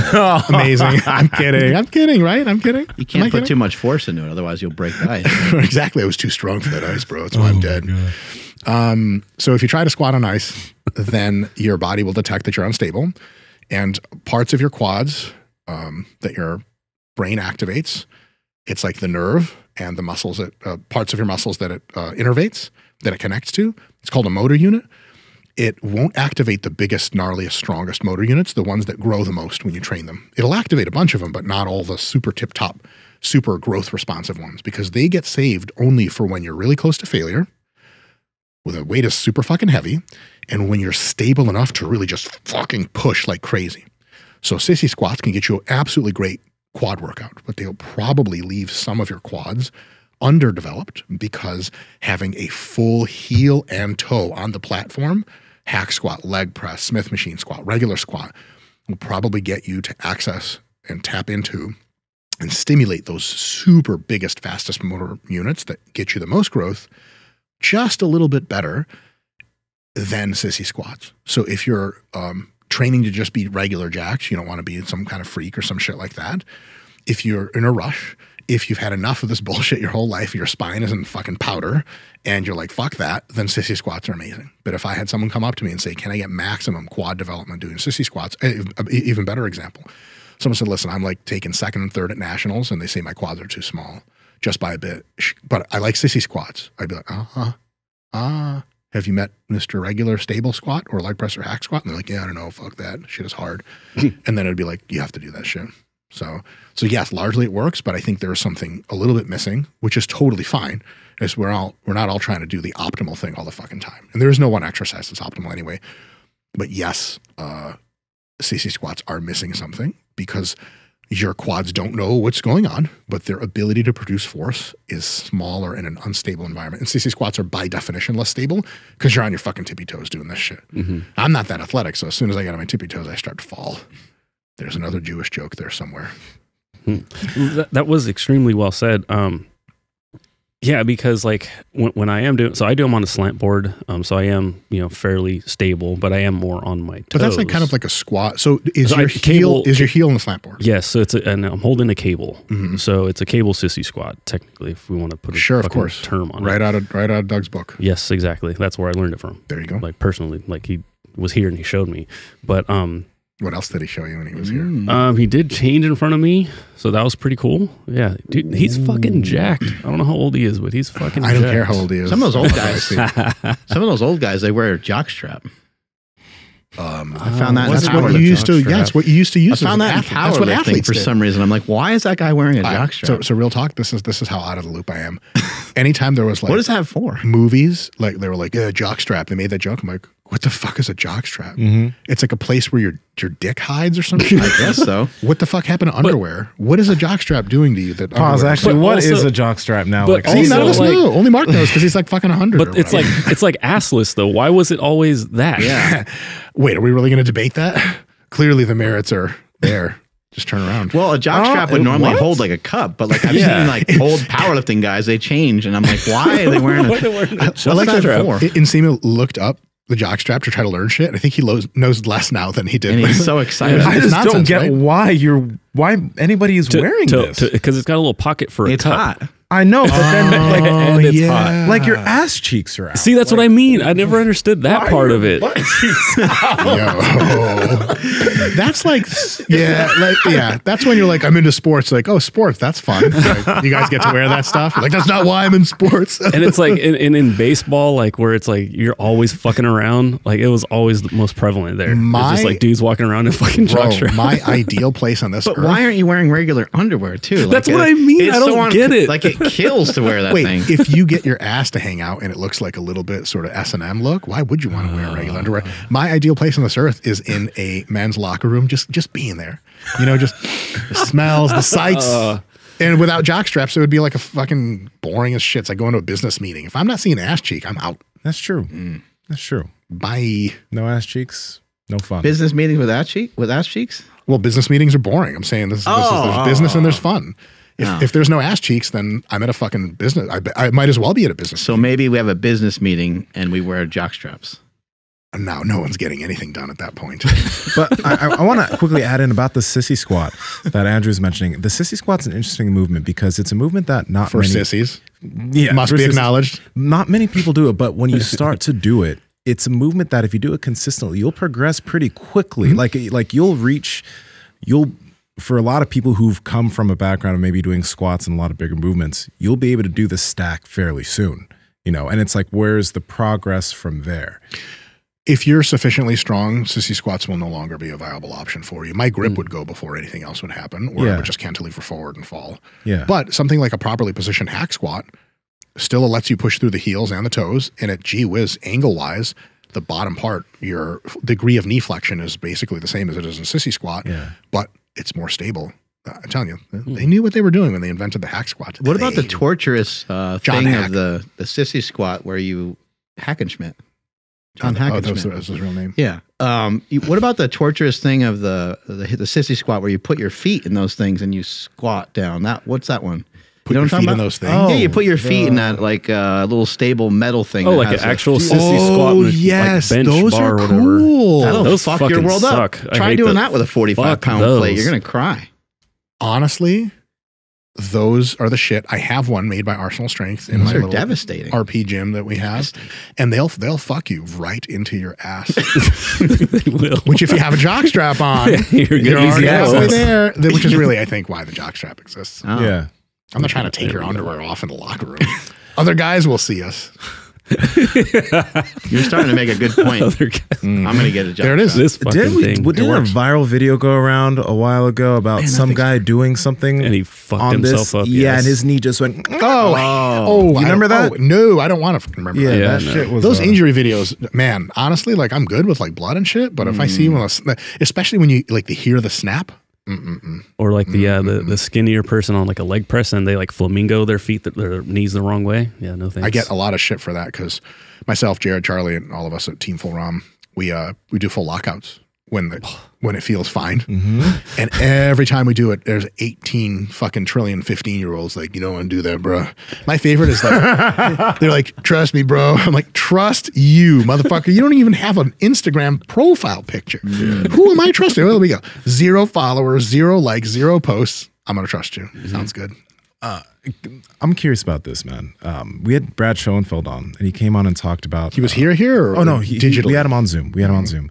And we started talking about aspects of like the mind-muscle connection. And then I asked him something, but he mentioned how as an individual gets more experience in training and they get better mind-muscle connection over time, they might actually be able to get away with utilizing lesser volumes while still being able to make progress because their mind-muscle connection is better. I wanted to ask, how does that work? Because I've noticed that for myself, like with the, like, I can do lighter loads, the lot of movements that I used to in the past do heavier loads with, get sore, great stimulus, great progression, and I'm not having to work with as heavy of load. How does that work for people so they can understand? Because most people just want to just keep working with heavier and heavier and heavier weight, but that might bite you in the ass at some point. Sure. I think there are 2 elements to it. One is by having a higher mind-muscle connection and practicing that. It's nothing like you get from the first time someone teaches you, you're like, I don't know, it feels like fucking the same. I'm actually weaker, fuck this. You practice connecting with your muscle, and all of a sudden, you may be able to preferentially recruit that muscle to help that movement earlier. Because, for example, like if you're doing, let's say, skull crusher or something. Yeah. There's quite a bit of chest involvement, shoulder involvement, tricep involvement. And if you don't have a good mind-muscle connection, you can end up using a lot of chest and shoulder to propel the movement. And someone's like, hey, how are your triceps? They're good. I felt something. But if you really feel it out, a lot of times the fraction of the total force produced by the movement that your triceps are doing is higher because you're activating them volitionally more than you would. And then you just get more high-quality work because they're on more of the time. The second way that happens is a good mind-muscle connection can subtly influence your technique so that you use better technique. So for example, if you're really connected to your pecs and you know when they're on, if you bench and your shoulder blades are out like this, you're like, yeah, okay, I can feel my pecs. But let's say one day you slightly let your scapulae drop back and now you get the stretch, like, holy shit. And you look it up and then after a while you're arching and tracking your power lifter and it destroys your fucking pecs every time. And someone would be like, well, do you know, like, is that biomechanically better? You're like, I don't fucking know. All I can tell you is when I do it this way, my pecs are on fire. And if you have no mind-muscle connection, that whole, like, I feel my pecs working properly, that's not even a thing you can say because someone could be like, how you're, you know, can you imagine like someone does a world record squat and they walk off the platform. You're like, how'd your quads feel? They're like, what? I don't know. Yeah. I got the fucking squat. That's all I give a shit about. But, you know, if you can actually feel the pecs working in better technique, then mind-muscle connection is a really cool tool. So especially if you know the technique decently to start with, having a mind-muscle connection can reinforce where that good technique groove is. It's like if you're driving a race car or some shit, and yeah, you can see the road, but every time you get off the track a little, the bumper strip thing, it does that. You're like, oop, too far. Yeah. And that's what mind-muscle connection can help you do in training if you sort of know how to read the sounds of the prairie or whatever. A lot of bodybuilding stuff. We were talking about how maybe some bodybuilders aren't the smartest maybe to follow all the way through on a lot of the different things that they do. But I always find it really interesting. Yeah, absolutely. I always find it interesting that so many things seem to go back to bodybuilding. Somebody talks about a diet and they're like, oh, you can do this diet, you can do that diet, you can do a keto diet, or you can do if it fits your macros. But ultimately, when people are trying to get in shape, it comes down to you got to kind of follow a bodybuilding style diet when someone's trying to get like shredded. And same thing with stuff in the gym. You know, somebody might say, oh, I like doing kettlebell. I like doing full body. I like doing these things. But again, it kind of seems like if you're trying for hypertrophy and you're trying to be well built and you're trying to maximize your time in doing that, then kettlebell snatches and some of these movements, while they might have a lot of utility, they might be great movements, they might kind of overload the whole body. You're hearing more people kind of get into full body workouts and things of that nature. But if you're trying to be jacked, I think a lot of times it starts to narrate the information back to bodybuilding. That's super well put. I completely agree. And I'll add something on if it's okay. Is that Absolutely. Okay? No. Next subject. I think a lot of people are interested in having their physique look a certain way. Yeah. And they say a lot of things that are sometimes also true that they have as goals. Like, I want to be more athletic, etc. I want to have fun. And sometimes they say things like that are not true at all. And they actually just want a really nice body. So, you know, if you had some kind of magic pill that just gave you a shredded, let's set a standard here, fellas. Brad Pitt in Fight Club, the ultimate physique to ever walk the earth. Flex Wheeler, never heard of him. Brad Pitt, 155 pounds, cigarette addict.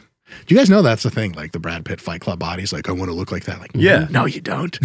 Heroin's a hell of a drug, fellas. JK. If you could have a magic pill that just gave you an amazing body, a lot of people would be like, yeah, the gym, fuck that. Because that's really what they want. And if you have a lifting technique for them that helps them maximize how their body looks, a lot of what they said about how strong they wanted to get or whatever turns out to be maybe not as true as they said before. They just really want to look good naked. Oh, there it is. So they really just want to look good naked. And how do you end up doing that? Who's the best, awkward way to say it, who are the people that have made the most serious attempt to look a certain way naked in the world? Bodybuilders. Yeah. And so they're gonna know a lot of stuff, because at the end of the day, you can say, well, I just do CrossFit or I just do kettlebells. But like, yeah, you kind of want to look fucking legit. And then whatever way you do CrossFit and kettlebells maybe can be modified or supplemented by some bodybuilding stuff, including some dieting from bodybuilding. And then you get to looking like you actually wanted to look. That's like, you know, RP, the whole company we have or whatever. That's one of our big philosophies, is meeting people where they are and being honest with them. We're like, do you want to look better? They're like, yes, like, sweet, here's a program and here's how to change it, etc. We're not trying to be like, you're going to have health and strength and don't worry about how you look. Like, no, I know you're worried about how you look, but we can help with that shit. Yeah. So I think a lot of that stuff comes back with bodybuilding being effective, because at the end of the day, people can say like, well, I'm just into kettlebells. I don't care about how I look. Please. Sure you do. And when it comes you to, look great, Mark. I just thank wanted to you. say, yeah, it's strange to just say on TV. When This is cable access television. When it comes to some like general bodybuilding principles, what do those look like? When we're talking about like, you know, how to hypertrophy a muscle, what's the rep and set and exercise amount scheme-ish? Sure. So basically, specificity is king, and you want to make sure that the exercises you're doing are for the muscles that you want to grow. You would think this is totally obvious, but people are like, fuck, just do sets of 20 in the squat and your whole body grows. Like, right, except for not your upper body. They're like, no, man, it grows too. You're like, word up. Not that much based on your squatting. Right? The fuck does that work? And then you look at Olympic weightlifters and they don't do bench press, and you're like, yes, they have small pecs. No surprise. So first specificity, and then you have to get into overload, or how do we challenge the muscles?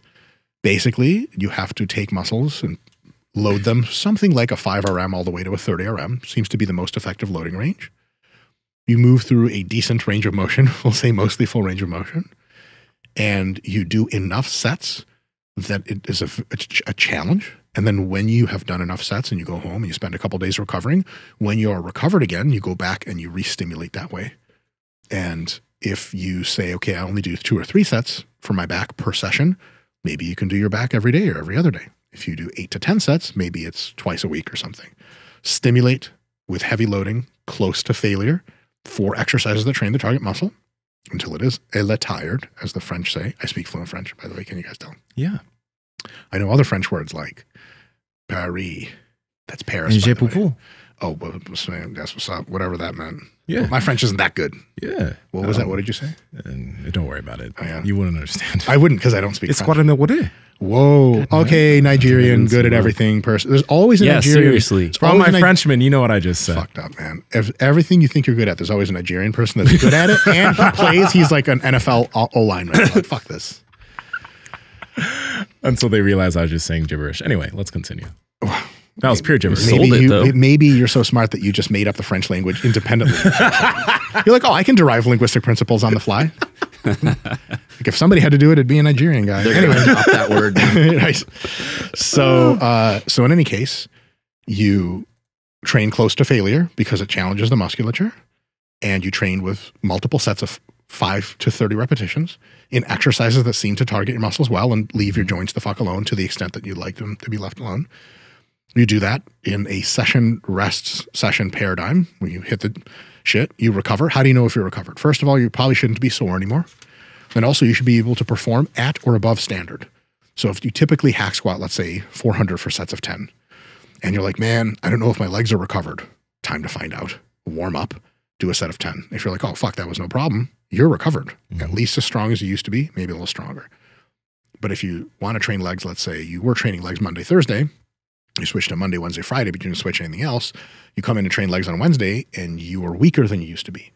And the question is, how are you supposed to progressively overload if you are sequentially weaker every time you show up? The answer is either you did too much in that session, or you didn't give yourself enough time to rest, which also opens up, like, these bodybuilding principles open up a huge plethora of ways in which you could be successful by doing different things. Someone could say, well, I like to train my legs 3 times a week with 4 sets each time. And someone could say, well, I do 6 each time, but I do it twice a week. There is no wrong answer there. And a lot of individual variation mapped over that says that there's tons of right answers. And so as long as the principles are not violated, the super general ones, like, are you recovered before you train? Yeah. Are you stimulating the muscle effectively? If you're doing those things, the way in which they get done could be quite different. And that way, searching for a program that's exactly this program, that's the best program, is already a fucking stupid search. It's like searching the optimal way to get from San Francisco to Sacramento. Well, like, what are the traffic conditions like? Is there like a cow dead in the road or whatever kind of farm shit you motherfuckers have out here? 3 to 4 sets, 3 to 4 exercises ish. So there's actually landmarks for how many sets. There are no landmarks for how many exercises. So it generally seems to be that anywhere between 3 and 12 sets per session per muscle is something like optimal. But if you're new to an exercise, it's probably like 2 or 3 sets. Yeah. Just imagine like doing hack squats for the first time. And someone's like, we're going to do 6 sets. And after 2 sets, you can't walk. You're like, what more are we trying to achieve here? And the answer is any more, just more damage and it's less growth. So when a new variation or a very good one, set 2 to 3 sets. And then after a while, you get used to it. You need more sets to do the same thing. All the way up to about 12 sets. They've shown that anything north of 12 to 15 sets per muscle in one session, what happens is you get so tired towards the end of that your muscles are no longer recruiting themselves. Your brain can't recruit your muscles. And that's called junk volume. Like if you started doing laterals with the 30s, set 15, you're doing them with the 5s, you could ask us the question, okay, are the 5s really heavy enough to stimulate the fibers that I want? And the answer is, of course, fucking not. So what are they giving me? Maybe some metabolite stuff, but by then you may be so tired that you're not even getting a burn. You're just going through the motions, and that's a bad idea. So I like to think that anyone who claims to need more than 10 sets per muscle group per session, I'd like to train with them to make sure their technique doesn't suck. Because with good technique and proper loading and taking every set relatively close to failure, holy shit, you do anywhere between 5 and 7 working sets, you're most of the time fucking golden. Gotcha. So people are, oh, you did 20 sets for quads in one session. Yeah, sure you did. You call them sets, but they were just bullshit or easy or such terrible technique that you need more sets to do the same job, which is where partial range of motion fails again. You do quarter squats, you can do a bunch of sets. They're like, oh, your quads pumped? You're like, no, but my hips are going to die. You do some full squats, your quads come off the bone and your hips feel fine. So 3 to 10 sets, roughly 3 to 12 sets per session. And how you split that up between exercises is a bit more of a nuanced thing. The reality is you can just do 1 exercise per muscle and get 95% of the growth you ever were going to get. But some exercises get stale and sometimes muscles have like distinctly different actions. So for example, your quadriceps, they can extend the knee and they can also flex the hip with just one of them. So if you have some kind of hip flexion work or work at a different angle to get the parts of your quads that don't just do knee extension, then you can do 2 exercises or something. Hamstrings, there's the hip hinge component and there's the knee flexion component. You can do some kind of leg curl and some kind of hip hinge, like a stiff legged deadlift, but you don't need to do them in the same session. So like when I train hamstrings, I have 2 hamstring days or 2 leg days per week. One of them I do leg curls. The other I do like stiff-legged deadlifts or good mornings or a hip hinge. And then within the week, both parts get hit and you're totally golden. That's like lifetime, permanent, infinity growth. So you don't need to do 18 different exercises every time you come to the gym. Unless there's a girl you like and she's doing a machine. It looks like you're doing. And she just got there right when you finished your last set. But you're like, I'm staying for a little while. You start, you know what I'm saying, talking her up. Like, yeah, man, how long have you been to the gym? She's like, at all in my life or today? And you're like, fuck, I already fucked this up. How does somebody understand if a muscle that they're training is truly a stubborn body part? Because sometimes people will say, oh, my biceps are lagging. And it's just like, how long have you been training? You know what I mean? It's like, do you really know if that's actually a lagging body part? When individuals train longer, they can have a better telltale sign. So how do people know if it's actually lagging? So the correct answer is you've done a really high level of due diligence to the muscle and it still hasn't responded as well as your other muscles. And then you can ask the sub-question of what is due diligence? Well, multiple years of training relatively intelligently. So you see someone that says, my biceps are like super non-responsive, but then they're curling like this or some shit. And you're like, well, you try training them. You may really like what happens. Because what you're doing is not training. But if someone has, you know, several years of relatively intelligent training, hard training, pushing themselves, their rate of gains is going to be quite slow compared to other muscles. Like their pecs are way bigger, much stronger, biceps are meh. And then you can say, look, yeah, my biceps are lagging, both physically as far as visual analysis, like they're small and everyone makes fun of you everywhere you go. You tell people you lift weights and they're like, oh, okay, because your biceps are small. It doesn't matter what else is big, really. Because what do people say when you flex your muscle? Look at this, right? They don't like, you show them quad striations. They're like, pull up your shorts. What the fuck is that? Like, check that weirdo. Out. Your soccer days are over, sir. Put your legs away. So as long as you put in the good work and then, you know, like people say like, oh, my biceps aren't responsive or they're lagging. It's all relative. Lagging compared to what? They may grow slower than your other muscles. It's unlikely that they just stop growing after 3 years. It's just a slow go. And then you can say, well, you know, it's almost like a self-answering problem. Okay, problem, my biceps aren't growing. Are you doing all the right shit to try to get them to grow? Yes. Problem, my biceps are growing. Are you doing all the right shit to get them to just keep looping back?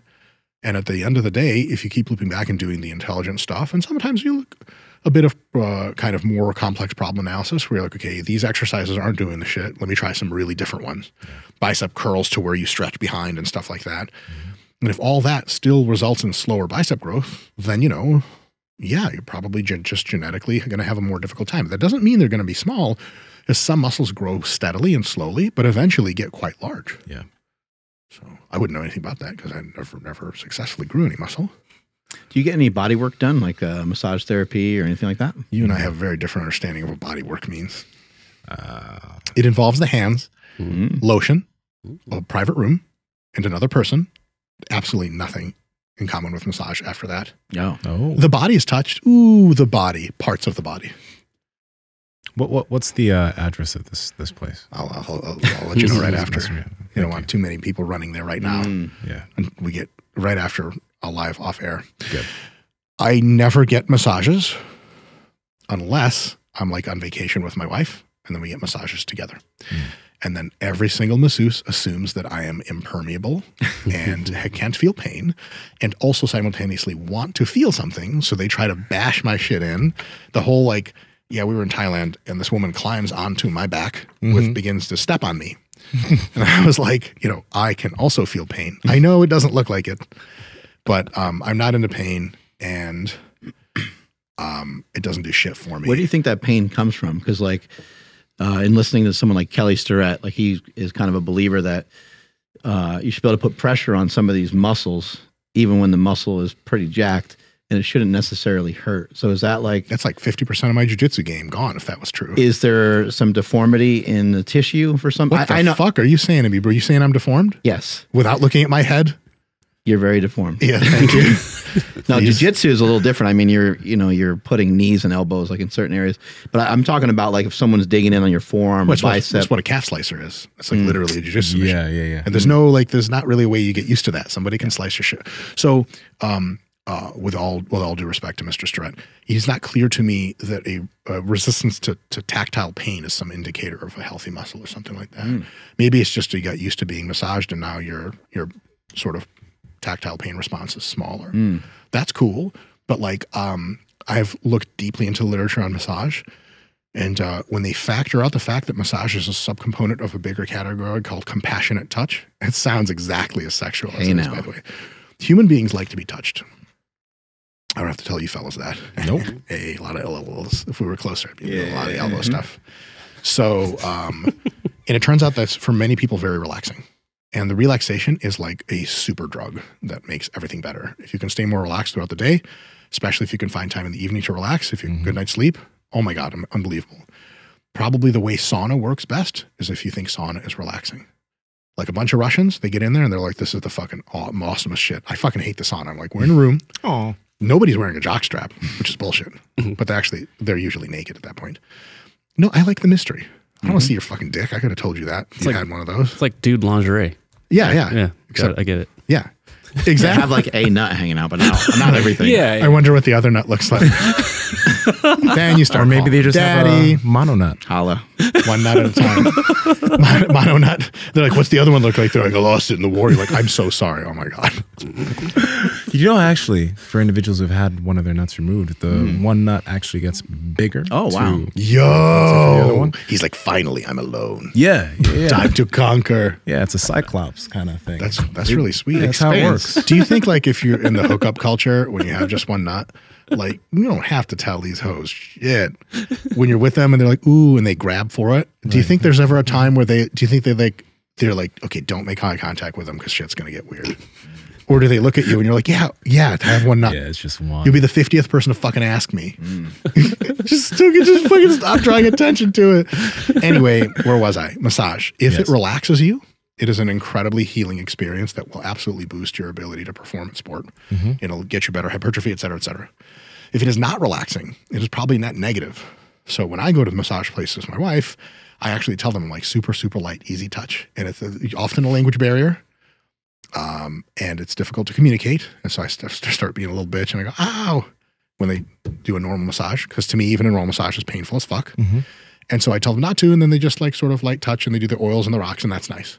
So if a massage for you, if you have some sort of medical dysfunction with your musculature, There may be a medical sport massage really difficult, really hard, that could maybe do something to scar tissue. Perhaps that's an open question because they've done simulations of how much force it would take to actually change your scar tissue, and it would be like enough force to puncture your skin by a factor of 10.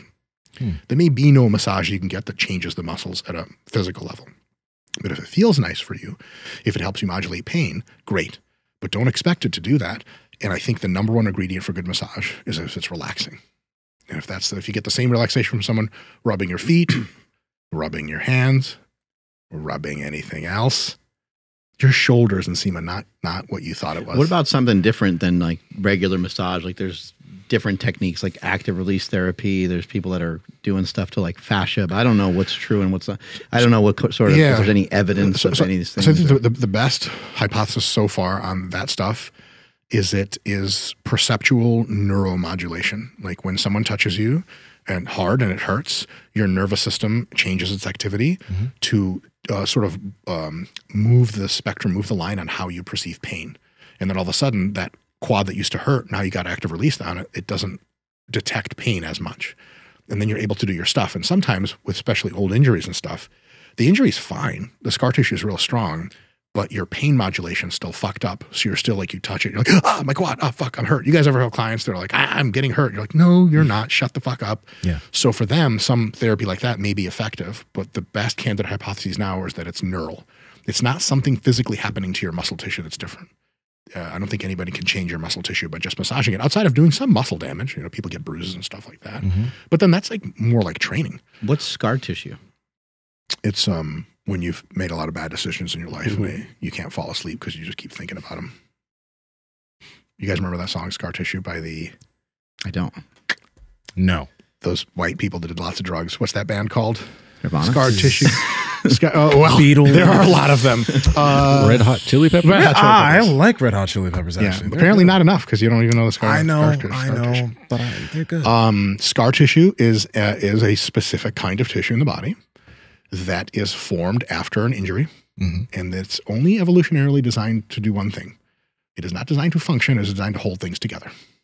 And that's a great thing if you're just trying to survive and replicate for a few more years and then cash out.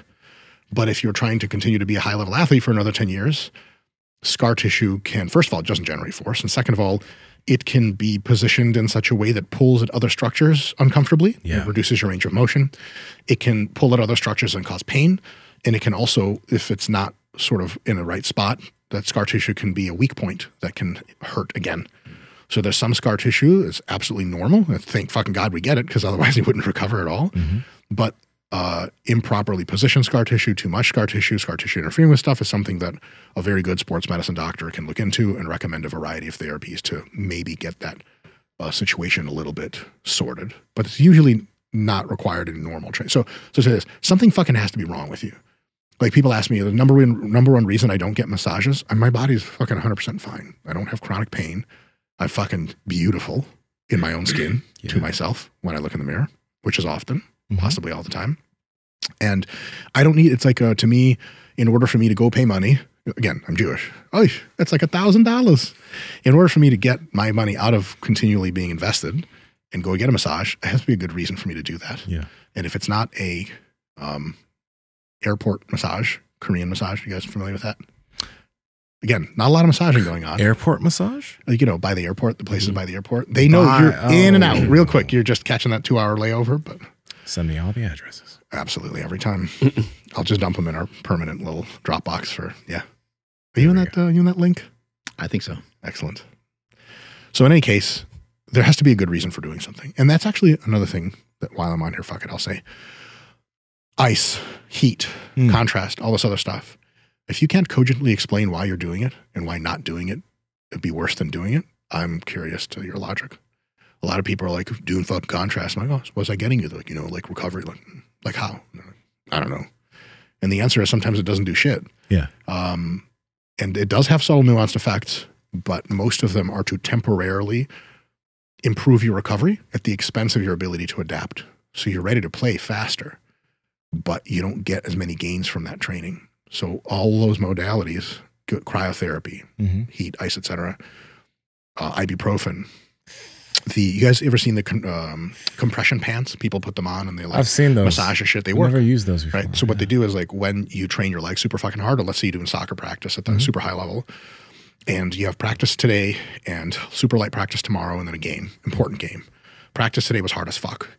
Normally your legs are like, oh, we'll do some hypertrophy. Why not? And because you overload from soccer practice was super intense, you have edema. Like there's a ton of fluid in your legs, and that fluid is brought in with like components of your immune system that go and fucking heal you and make you better. But it turns out that much easier for them to heal you than to make you better. So a lot of that immune response is to actually improve. But that's like, you know, if you have a skyscraper in a thunderstorm or something and you break a window, you could say, well, let's take the time to replace how the windows even are, make them thicker. Jesus, that's a 2-week job. If you just replace the window, it's a 1-day job maybe. So if you're in a situation in which you have to just be recovered, not better, at a muscular level, it's good to go in there and put on the Normatec compression pants. And they actually take all that immune fluid or a lot of it and just push it right the fuck out. So it's like your body's getting to work on itself, and it's like, yeah, JK, time to go, right? The office building shut the lights down, so the workers are like, we're fucking off. Yeah. And then you actually feel super good. You guys know that like post tons of running or post lifting, you're tight as fuck and you feel swollen. You're like, someone's like, can you play soccer? Like I used to be able to a day ago, but I feel tight. The tightness just never happens. You wake up the next day and you feel pretty fucking good. If you do that after every session of soccer, you will adapt much less. Your legs will not get as muscular. They won't get as endurant, etc. But you'll be able to play real soon. So a lot of those techniques we get from people like elite soccer players after practice at like Manchester United or whatever, they walk into a fucking giant cryotherapy chamber and they do that. Why? Because they have to be fucking ready in 2 days to play at the highest possible level. But if you are a lifter and you're doing that all the time, you're actually fucking your adaptation and you don't want to do that. So the best thing you can do, almost everyone, the best thing you can do to get more jacked after you're done training, it's not ice, heat, whatever. It's sit the fuck down in a comfy chair and have lots of super nutritious food and relax. And that's how you grow. Yeah.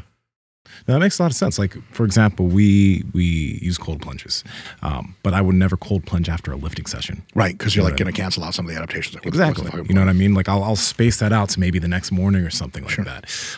But I have found personally, because I do so much activity, I have found like it's weird.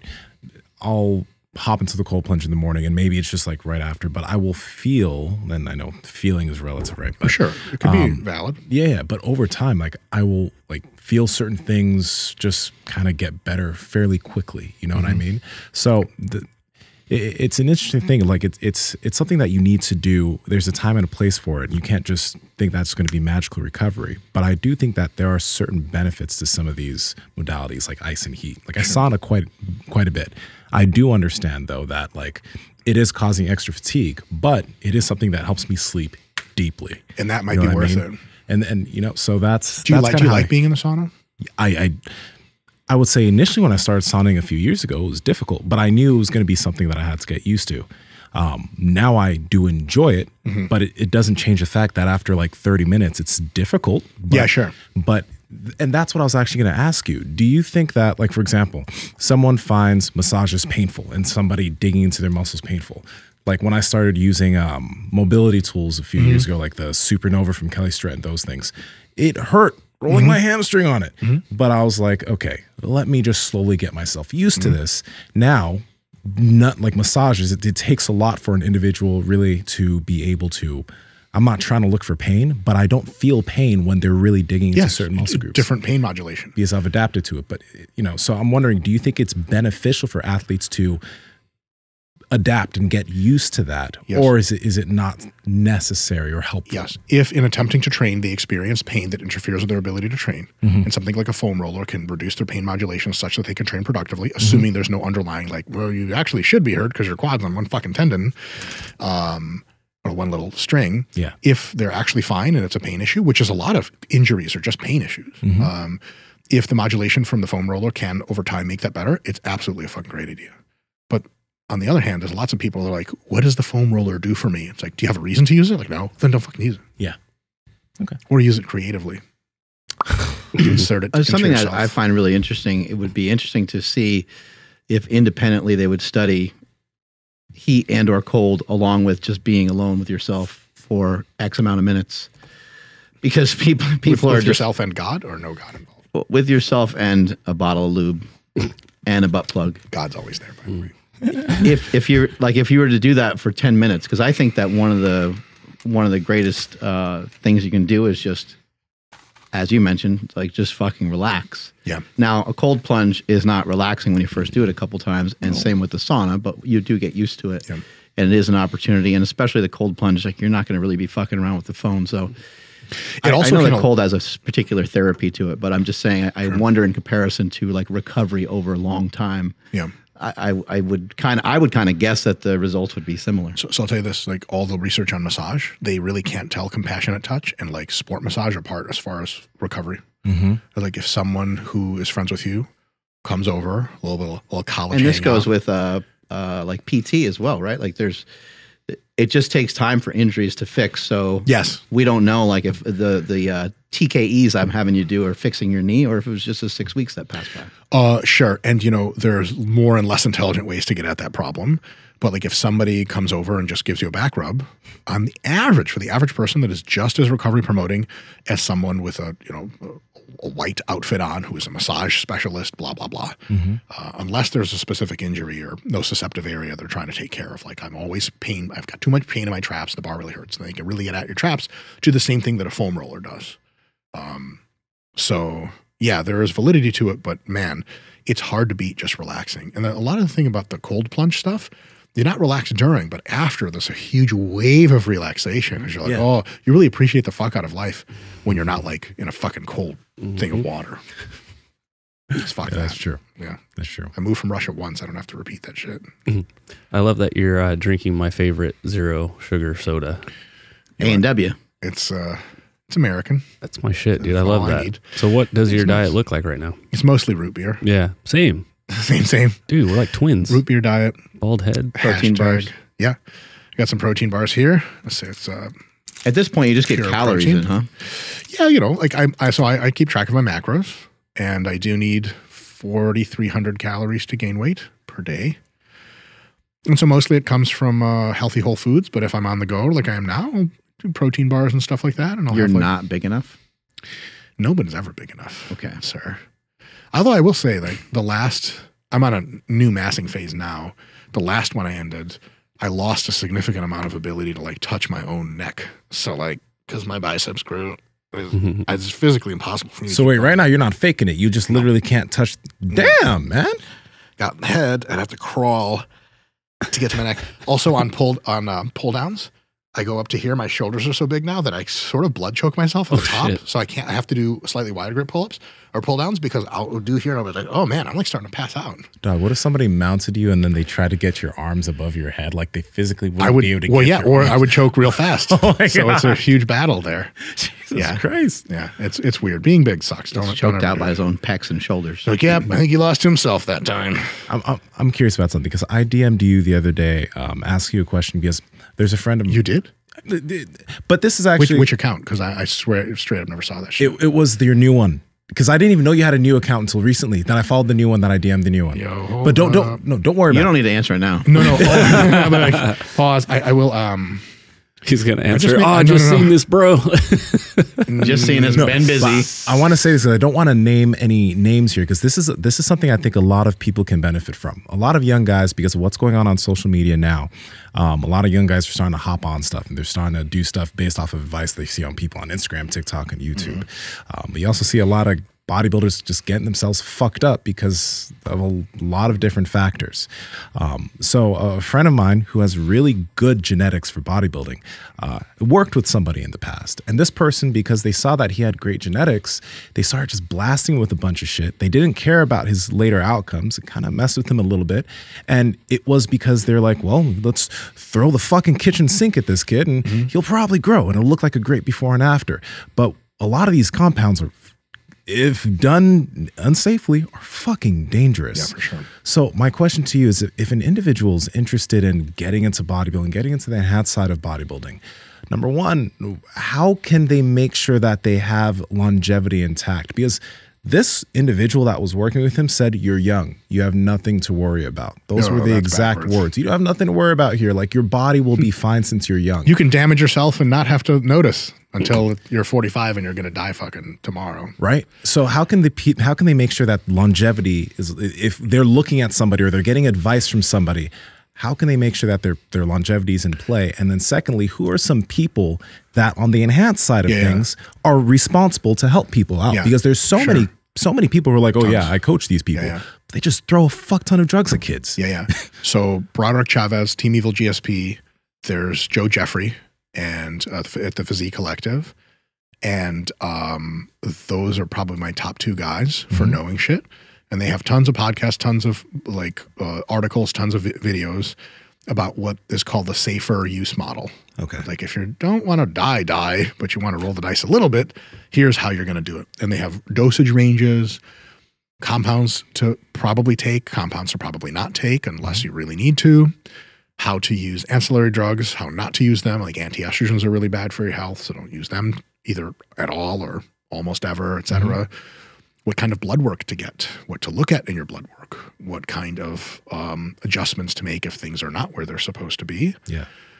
So that all is out there. One really great proponent of it is John Jewett. He's an IFB pro, super sharp guy, actually has a master's degree in nutrition, and he has like J3 University or whatever. It's super cheap. You sign up and you get to learn all this stuff in a really slow, steady way. And so if you just collect, take a few days for yourself to read all these guys' shit, the next time you want to coach and you're like, hey, what would a plan look like for me? And he's like, we start with a base of tren and then we sprinkle D-ball powder into the tren. You inject that too. You're going to be like, oh shit, this is really different. And probably I also know why it's wrong. Because these guys don't say, hey, just do it this way.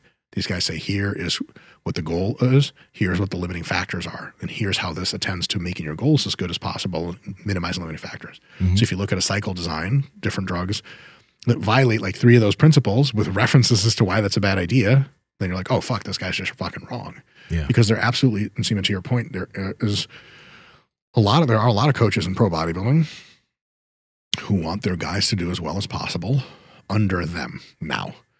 And that means they could be rushing them into a lot of gear. And there's guys taking unbelievable amounts. And of course, the retort is like, well, it's just fucking what it takes. Well, maybe. But maybe try the safer use model and see if you can get pretty fucking jacked. So like, I've off-season never been on more than 1.4 grams of gear, which like, I'm 5'6" and 250 and I have like veins in my abs right now. Like, that's pretty neat, Like, there's guys who took way more shit and got much smaller than me. How did I do it? Well, I gave it a chance. Could I have just gone into psycho doses? Sure. I would have never handled it mentally because my anxieties be too high. But if I could, I would just be like, well, I guess that's what it takes. And I could be a little bit bigger and a little bit leaner. But try the stuff that's good for your health. Try taking time to grow. And if that works and you get super jacked, then at some point you may have to make the choice of, ooh, I'm going to have to do some shit that's not good. Or not make that choice and just be super jacked and happy about it without ever having to take crazy risks. So try that easy road, good road for your health first, and then at some point you can make marginal trade-offs of like, well, I took 3rd place, I need to take 1st, trend gets put in, it gets increased, blah, blah. But if you start with 900 mgs of trend, you may have achieved almost all of that with much less gear and with your health as well. So, and another thing is like, get a second opinion in general, have somebody else look at some shit, and also realize that shit takes time. Some guys want to be amazing right now. And that's just it's not in the cards. And it's not even in the cards for people who take boatloads of gear. Like you'll see guys who take a ton of gear and they're actually a bit more jacked year after year. And 7 years later, they're the most jacked. Like, okay, so even taking all the fucking gear in the world didn't make them maximally jacked after 1 year. So what the fuck am I doing with it? And if you're younger, you also have more time in the sport, more time to get situated, more time to grow. Another thing is maybe have like some semblance of a hazy idea of what your life could look like after the sport. And like, what do I, at some point I'll turn 42 and I'll no longer be bodybuilding. And like, maybe that's it for my life. But maybe like, that's when a lot of good stuff in life begins, is you have some money, your family situation's more stable, and you can do a lot of shit and you're smarter than you've ever been. And you know a lot about the world, et cetera. You have a good paying job. And if that, at that point, when you're in your early 40s, all that shit you did in the gear catches up to you and you fucking croak, fuck, But if when you were 27, pretty sharp people around, you could have seen that shit coming. So when you start on your enhanced journey and say, I want to get fucking jacked, think about, okay, great, that'll be a cool thing to do for a couple of decades. What are you going to do after? Yeah. If the answer is I won't be healthy enough to do anything, maybe you fucking roll the dice wrong. Maybe you should have thought that shit through. But a lot of people don't think shit through. They're just like, fucking, I need to be the best bodybuilder ever now. Like, word up. You will pay for that shit. There's so much more stuff to get to, but we're going to let you get on out of here. Andrew, take us out of here, buddy. Sure thing. Thank you, everybody, for checking out today's episode. Please like today's episode on YouTube. Drop us a comment down below and subscribe if you guys are not subscribed already. And follow the podcast at MB Power Project on TikTok, Instagram, Twitter, all over the place. My Instagram, TikTok, and Twitter is at I am Andrew Z. Nsima, where you at? Go join the Discord. The link's in the description. At Nsima Inyang on Instagram and YouTube, at Nsima Inyang on TikTok and Twitter. Dr. Mike, where can people find you? I was going to be impressed with how fast you said that and you fucked it up. I did. I'm on Instagram. That's no fun. Dr. Mike Israetel. I'm also on TikTok. Yeah. It's the same shit as YouTube. We just repost it. YouTube, that's where to find me. YouTube, Renaissance Periodization. If you can't spell that, you're like everyone else. So just type in some batshit shitty version of my last name spelling. Dr. Mike, muscle growth hypertrophy. Typed it into the old YouTube search bar. You can get a channel and subscribe to the channel, and you will start receiving pictures of my genitals very shortly in the mail. We actually send them in regular mail. We put an envelope of pictures. We don't do email. Nice. Is it harder to like track that way or like? Okay, sorry. It's easy to track, which is like a more genuine experience. Because for years we've all been receiving like dick pics on our phones, and it's like, yeah, but if you get an envelope, a physical picture, it feels special. I mean, that's a serious. Somebody cares about you. I was surprised it was a sticker. That's what really knocked my socks off. I was like, wow, that's an extra special water bottle. You want to put the pictures in places where you like seeing them. Yeah, that was great. Good question. Go hands free. I gotta ask this before we go. The tattoo on the left shoulder, when did you get that and what did it stem from? Oh, there's also a tattoo on the right shoulder. Oh, stop. Yeah. I thought it was it's an S for smelly, right? So that's a tattoo. Finishing. As soon as I saw the Bigger, Stronger, Faster movie, I was like, that's it. I have a new hero. I knew it. A new future father figure. God damn it. Thank you for asking that question. Yeah. I was in my early 20s. Okay. They are both references to books by the author Ayn Rand. And because if I had a religion, the closest thing to that would be capitalism. Okay. Yes. And some of your viewers will get triggered at that, but I will remind them I am infinitely more capable of understanding that system and defending it than they are of attacking it. I'm just kidding. I'm not kidding at all. So, voila. I guess that's controversial. It's not controversial. It's not that controversial. What's the book? So this one it's actually the cover art for Capitalism, the Unknown Ideal. Okay. And then this one is kind of intersects a bunch of her books, to be completely honest. But Atlas Shrugged would be the direct reference. Okay. But the idea is like, it's not just, the tattoos aren't for the books, it's for what the books represent. And really, it's not anything mystical. It's like, if you want to be a good person, you should be capable at doing things. You should be self-reliant, and you should never hurt other people and try to produce as much valuable content as possible. But we need the government to help us. Sometimes. But I would say only marginally and as little as possible. We're not smart enough. Well, I mean, some of us are. Definitely not. Damn. I need the government to do everything for me. I don't even make my own sticker pictures that I sent to people to put on their refrigerators. It was made for in your China. refrigerator. I don't care where it's made. Can you imagine just being like a regular Chinese person who jobs makes stickers? Like, why are these people naked and ugly? This guy's definitely Jewish. Mr. Winky's not that long. That's why the joke is funny. He grows though. I tell people that. I sure do say that. Yeah, he's being shy again today. Like, are you a shower or a grower? Like, ha ha. Anyway, neither. Thank you so much for your time today. We really appreciate it. Thank you. Thank you so much for having me, guys. It's an honor. I'm at Mark Smelly Bell. Strength is never weakness. Weakness never strength. Catch you guys later. Bye.